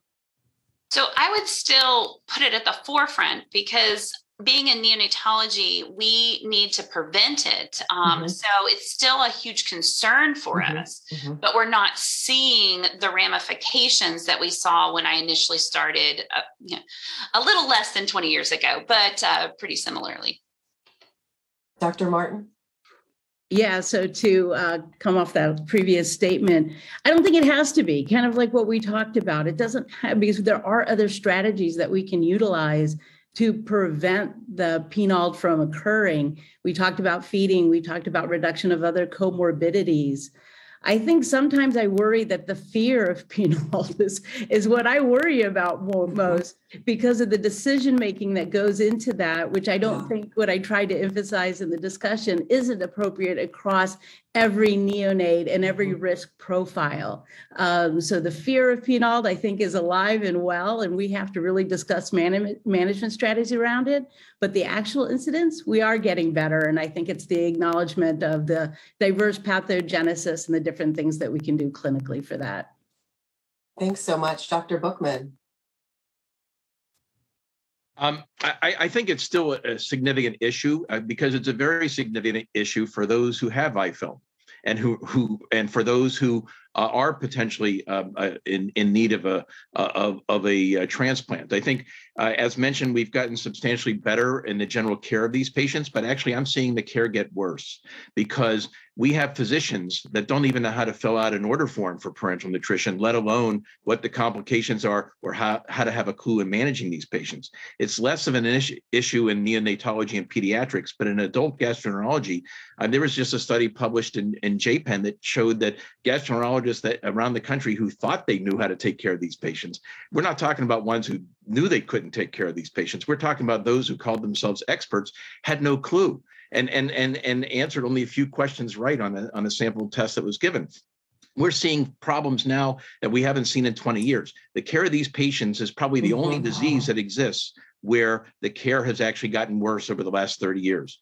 We're seeing patients losing 20 pounds in the hospital because physicians are afraid to put them on parenteral nutrition because they're all concerned they're going to get septic and have all these problems and liver problems and so on and so forth. And these patients are becoming septic because they're malnourished. I mean, we're seeing problems now that we haven't seen. And I'm 61. So it's still a significant problem. It's still the major indication for an intestinal transplant is impending liver failure.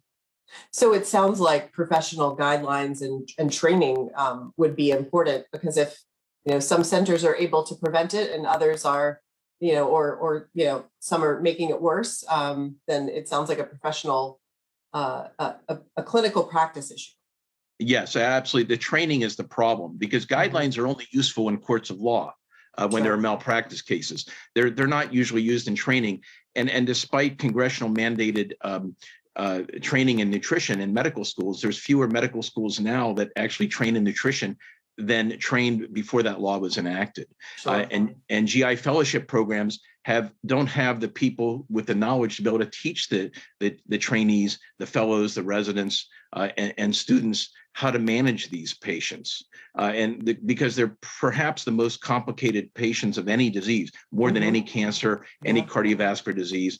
And education is a big problem. And I think we're going to start seeing more and more problems in the future as those who actually do have knowledge retire from the field, because there's very few individuals in the country that know how to take care of these patients.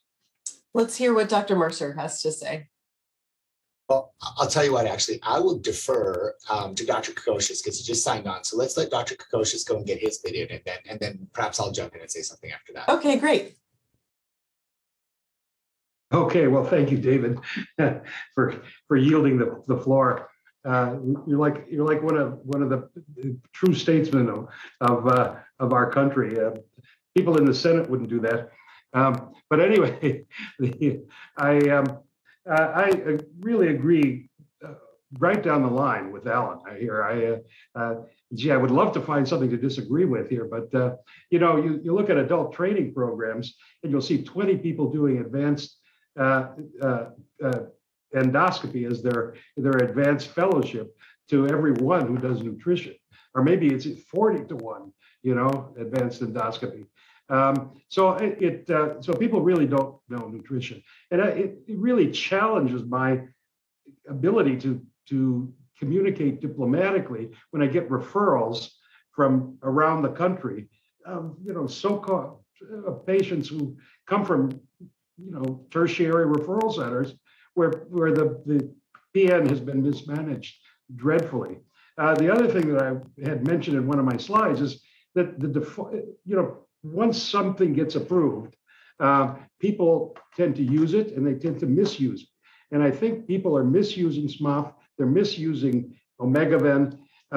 When somebody has 2 times normal enzymes, instead of looking to energy overload as the cause, or choline deficiency, or something of that nature, or too high a glycemic load, they look at fat. So they reduce fat to levels that produce EFA deficiency. And none of us really mentioned, aside from Alan, mentioned EFA deficiency very prominently in our discussions. But when you get down to 1 per kilo of Omegaven, I mean, you're only going to have arachidonic acid. You'll have no linoleic acid. And even on 1 per kilo of SMOF lipid, your amount of linoleic acid is going to be pretty marginal. So, of course, again, we also we need to look toward real world data. Pickler, who did that study at Great Ormond Street, there's another study where they actually, and this is an uncontrolled study, but it's real world data. They looked at lipofundin versus Omegaven. And what they found was in the Omegaven patients, and it was all comers, infants, older children and the like, about 10% of people who were not cholestatic became cholestatic on SMOF lipid, and about 25% of patients who were cholestatic when they started SMOF lipid had their cholestasis resolved. I think when you have patients who can eventually be rehabilitated, this chronic liver disease that we see in the older child or adults is not as significant, but it remains quite significant if they cannot be rehabilitated. Those children will really need to have an isolated bowel transplant. So those are my opinions. Thank you. Dr. Mercer, is it a new point? Well, I'll just jump in and say one of the things I liked the most about the way this panel was established in the day is that it brought in people right from neonatology up to adults, and it's taken the broad perspective of saying what happens over the entire life of the population of the country. And it always has struck me, or what has been striking me even in today's discussion, is this is almost becoming like separate issues, because you have like like our neonatal panelists, the neonatologists are kind of at the vanguard, the forefront of this, where that's where maybe the discussions about therapeutic lipids and all of that stuff really impacts day to day on what's going in. You're talking like week by week changes and preventing things that get magnified and have long-term implications. Most of the kids that I'm seeing usually come to us when they're maybe 6 months old. They've sort of, by the time you get the whole transfer process going and everything else, they've got a few months under their belt. If they've been well managed, typically we just kind of have to maintain them, and we can usually prevent the cholestasis.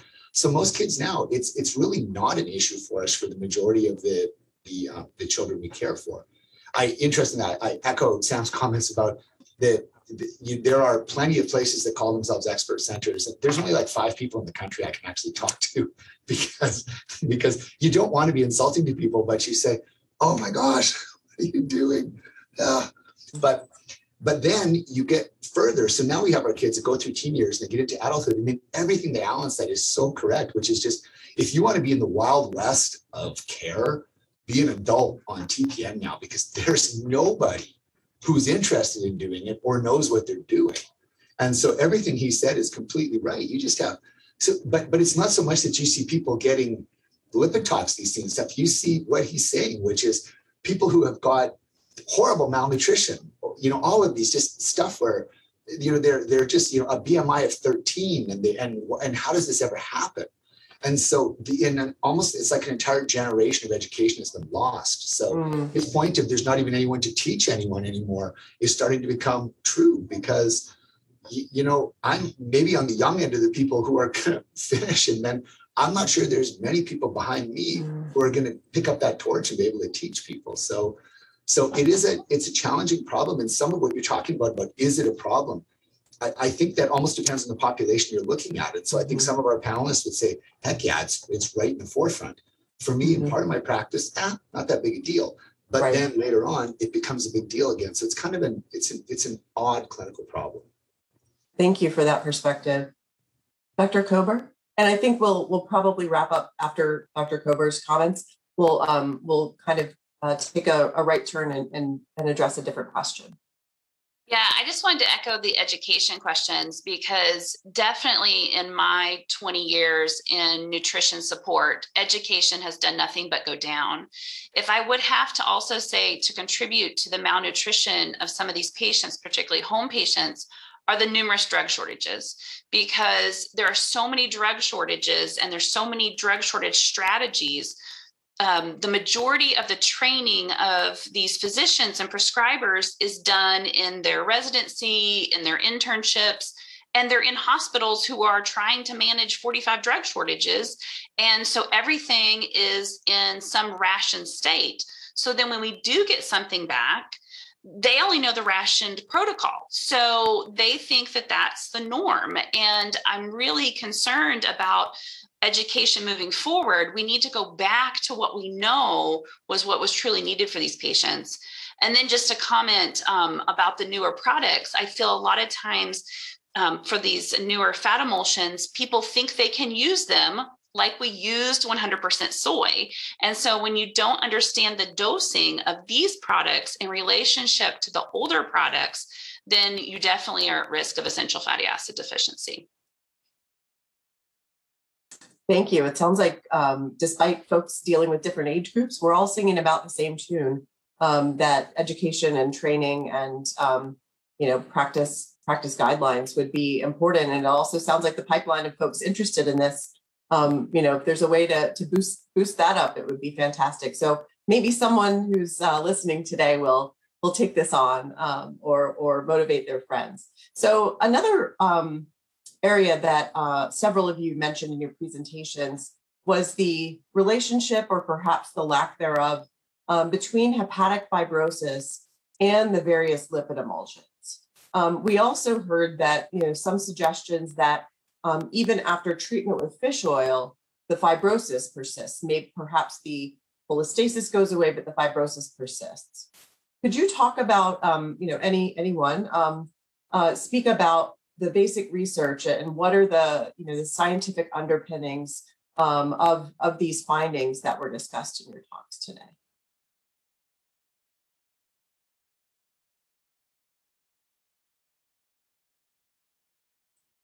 And I don't see any hands, so I could call on someone.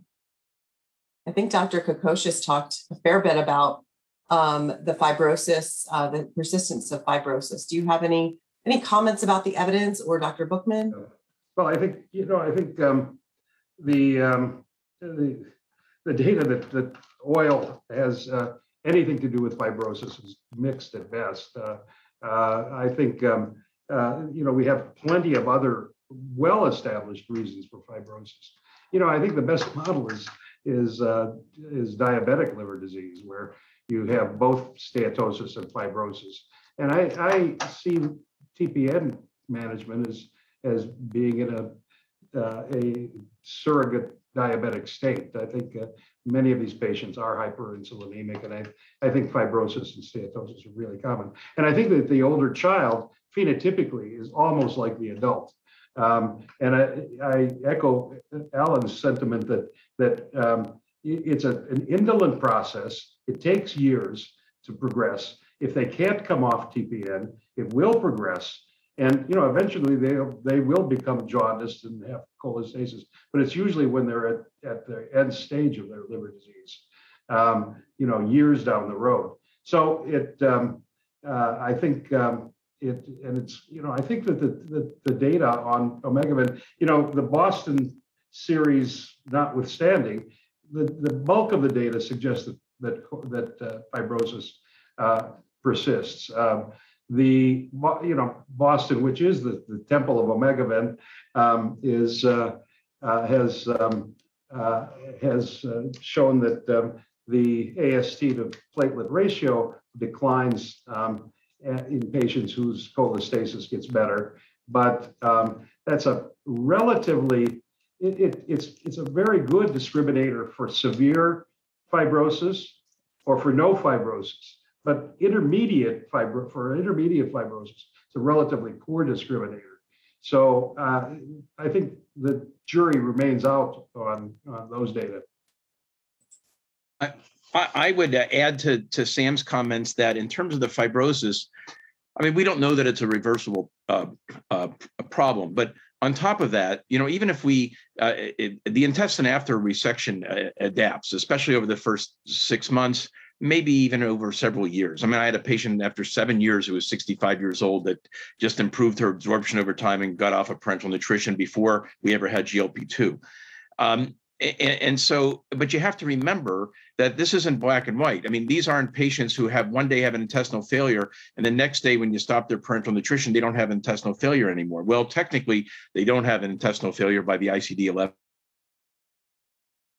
They still have severe malabsorption. So this actually is proof that intestinal failure associated liver disease is at least in part, if not primarily, related to malabsorption, because they're not getting anything toxic from the parenteral nutrition anymore, but their disease still progresses. And certainly there are those who have liver disease that actually never even were on parenteral nutrition. They were sort of on the borderline where they had enough intestine, had sufficient absorption, their BMI is 15 or 16, but they're able to survive without getting parenteral nutrition. So I think parenteral nutrition contributes in a variety of different ways, but I don't even think it's probably the primary issue here. Thank you. Dr. Mercer. And I'll just make brief comments. I published that one paper that we alluded to a number of years ago, where I just took like half a dozen kids that we had biopsies on, multiple serial biopsies, who were also being treated with Omegaven. My point behind that paper was to say that at the time, there was a few years where there was this idea that as long as your bilirubin went down, everything was okay. And you didn't really, there was sort of this, this message was starting to get propagated, maybe to say that as long as you were on Omegaven, it didn't matter what else happened. You were going to be fine. Your bilirubin was going to go down. You're never going to get essential fatty acid deficiency. This sun was going to rise and there'd be rainbows every day, and there would never be liver disease. And even if you had liver disease, it was all going to go away. And I guess my point was to say that you have to keep your foot on the gas pedal, because it's not enough to just see the cholestasis resolve and then say everything is fine. And so I guess I'm really just kind of saying again what the last two just said, which is there's, TPN's a part of it. It really is. It's probably a big part of it, but it's not necessarily the only thing. There are a lot of other pieces. And that's why these, the comments earlier about, people who should be experts, who think they're experts, but then they really aren't experts. Sometimes there's more damage being done by sort of a little bit of knowledge than there is by having no knowledge. Wow. And, I'm sure, in the pediatric population, at least, having serial biopsies, is not necessarily straightforward and easy. And so I think that publication and that finding is rather important for the field. I have another question, which I think we've sort of alluded to a little bit in some of these discussions. It does seem that we have, developmental differences in this condition across different age groups. And of course, it's not surprising given, maturation and differences in enzyme activity and function of the liver. How much is understood about these developmental differences in PNALD, IFALD across the age groups?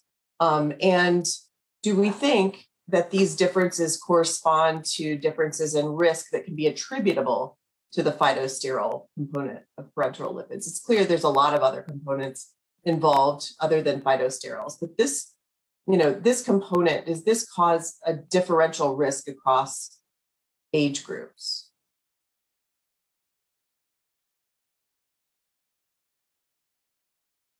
Go ahead, Dr. Kokoshis. Yep, I think, really the work that Balistreri, Hybe, Suchi did in the late 70s, 80s, and early 90s really suggests that the immaturity of these transport systems tends to be limited to infants, primarily premature infants, but also infants under a year of age. And beyond a year of age, they achieve pretty close to the adult transport of bile acids. I think bile acids play a big role. And we know that phytosterols, in fact, do alter bile acid transport out of the liver. I mean, so in essence, there is a reduction in bile acid excretion and retention of bile acid. So they play a role, but there are other things that alter bile acid transport. Things such as endotoxin. We did a study years ago suggesting that lipoprotein binding protein, which is a marker for endotoxemia, was very high in patients with chronic liver disease. And back when we were giving too many nutrients and causing causing infantile cholestasis, we found that those with the severest liver disease had highest levels of lipoprotein binding protein. And then the other thing is, the innate immune system, I think, is very important. And it becomes a vicious cycle when the liver starts to become fibrotic. Your innate immunity is reduced. TLR4 is downregulated. You don't handle bacteria as well. And the sicker the liver, the more likely you are to become septic. And the more commonly you become septic, the sicker your liver becomes. So I think there are a number of factors that play a huge role here. So I think that I think in terms of maturity, you have maturity, but you have noxious substances which alter bile acid transport. Thank you, Dr. Martin. Yeah, no, I agree with that completely, with the immature metabolism and the risk. But I must say, I'm also impressed, though, that it's not something that happens immediately with phytosterol exposure. And when I was reviewing the data, and especially the curves that were presented at the beginning before any of the panelist discussions, yes, the risk after 14 days, but it really substantially, maybe even at 28 days. So I think often that discussion was sort of the older nutritional practices in neonates was a very important consideration with the phytosterol exposure. But now that our protocols have changed and having that protocol helps, that we can limit that, and maybe the immaturity is not as much of a prominent player as it used to be if our practices are in line with that. And this I'm speaking again to an otherwise neonate who doesn't have other surgical or GI surgical conditions that puts them in a completely different risk factor.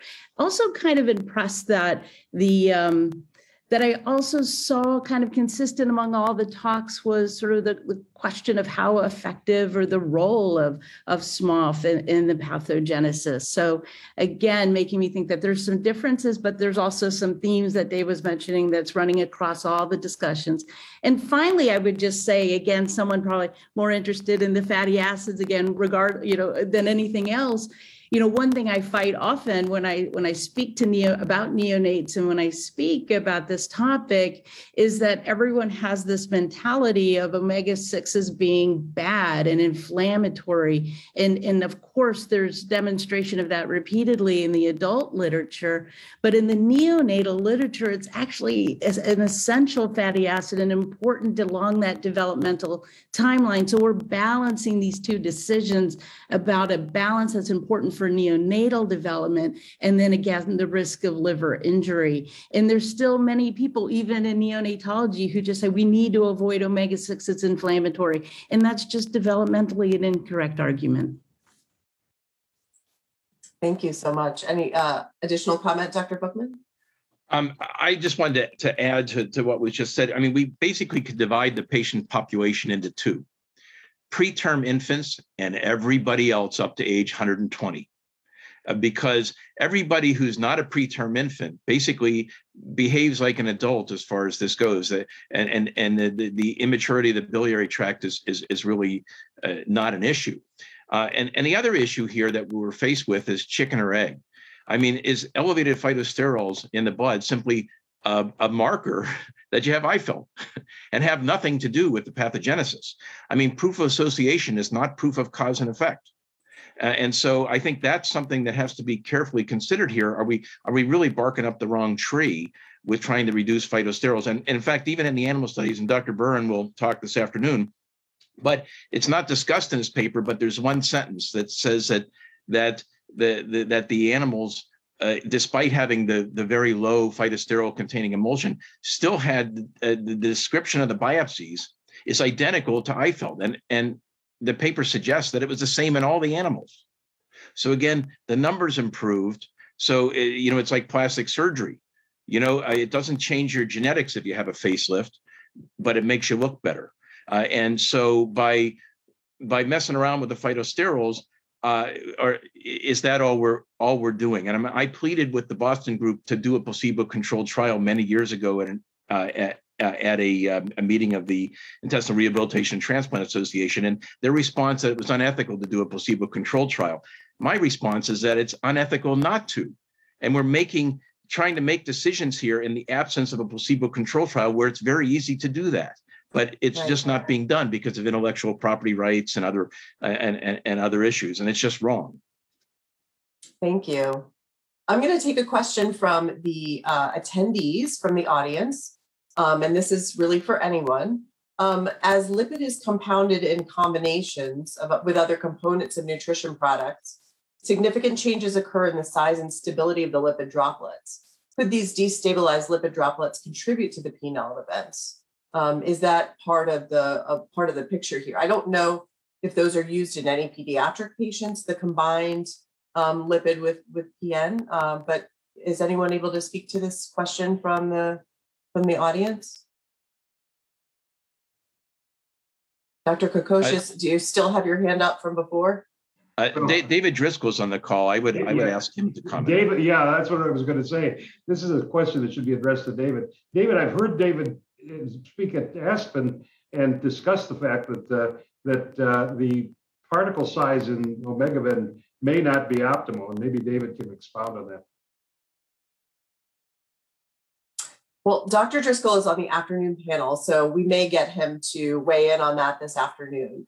So we'll keep that in our back pocket for this afternoon.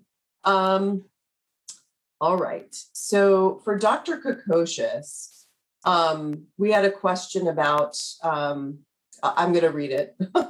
Short gut in children and some bariatric procedures in adults disrupt the normal relationship between bile acids and the farnesoid X receptor and binding the G protein coupled receptor in the distal small intestine. Consequence of this is downregulating GLP-1. Are you aware about the research concerning this pathway and how it's modulated, specifically related to intestinal microflora changes and the development of non-alcoholic steatohepatitis with fibrosis? Has there been any research to demonstrate the causality between the long-term exposure of lipid emulsions in this pathway? The exposure of lipid emulsions that contain a high soybean oil content versus those that have less? I think that I'm not as familiar with the data on lipids, but I am familiar with data on lacking a terminal ileum, and FGF19 is terminal ileum derived, and it really downregulates bile acid synthesis through the FXR pathway. I think that lacking a terminal ileum is a huge plays a huge role in deregulating bile acid homeostasis. And there are the compounds that play a role. I mean, there's no question that phytosterols downregulate FXR and ex vivo. So I think that there are a number of noxious substances that do that. And but if you have no ileum, you're in worse trouble. It is also known that both GLP-1 and GLP-2, when given to both animals and humans, can upregulate FGF4 and then also upregulate FXR. So again, it's a complex subject and multiple factors play a role. Thank you for that. Does anyone on the panel want to ask a question to another panelist about anything that they've said?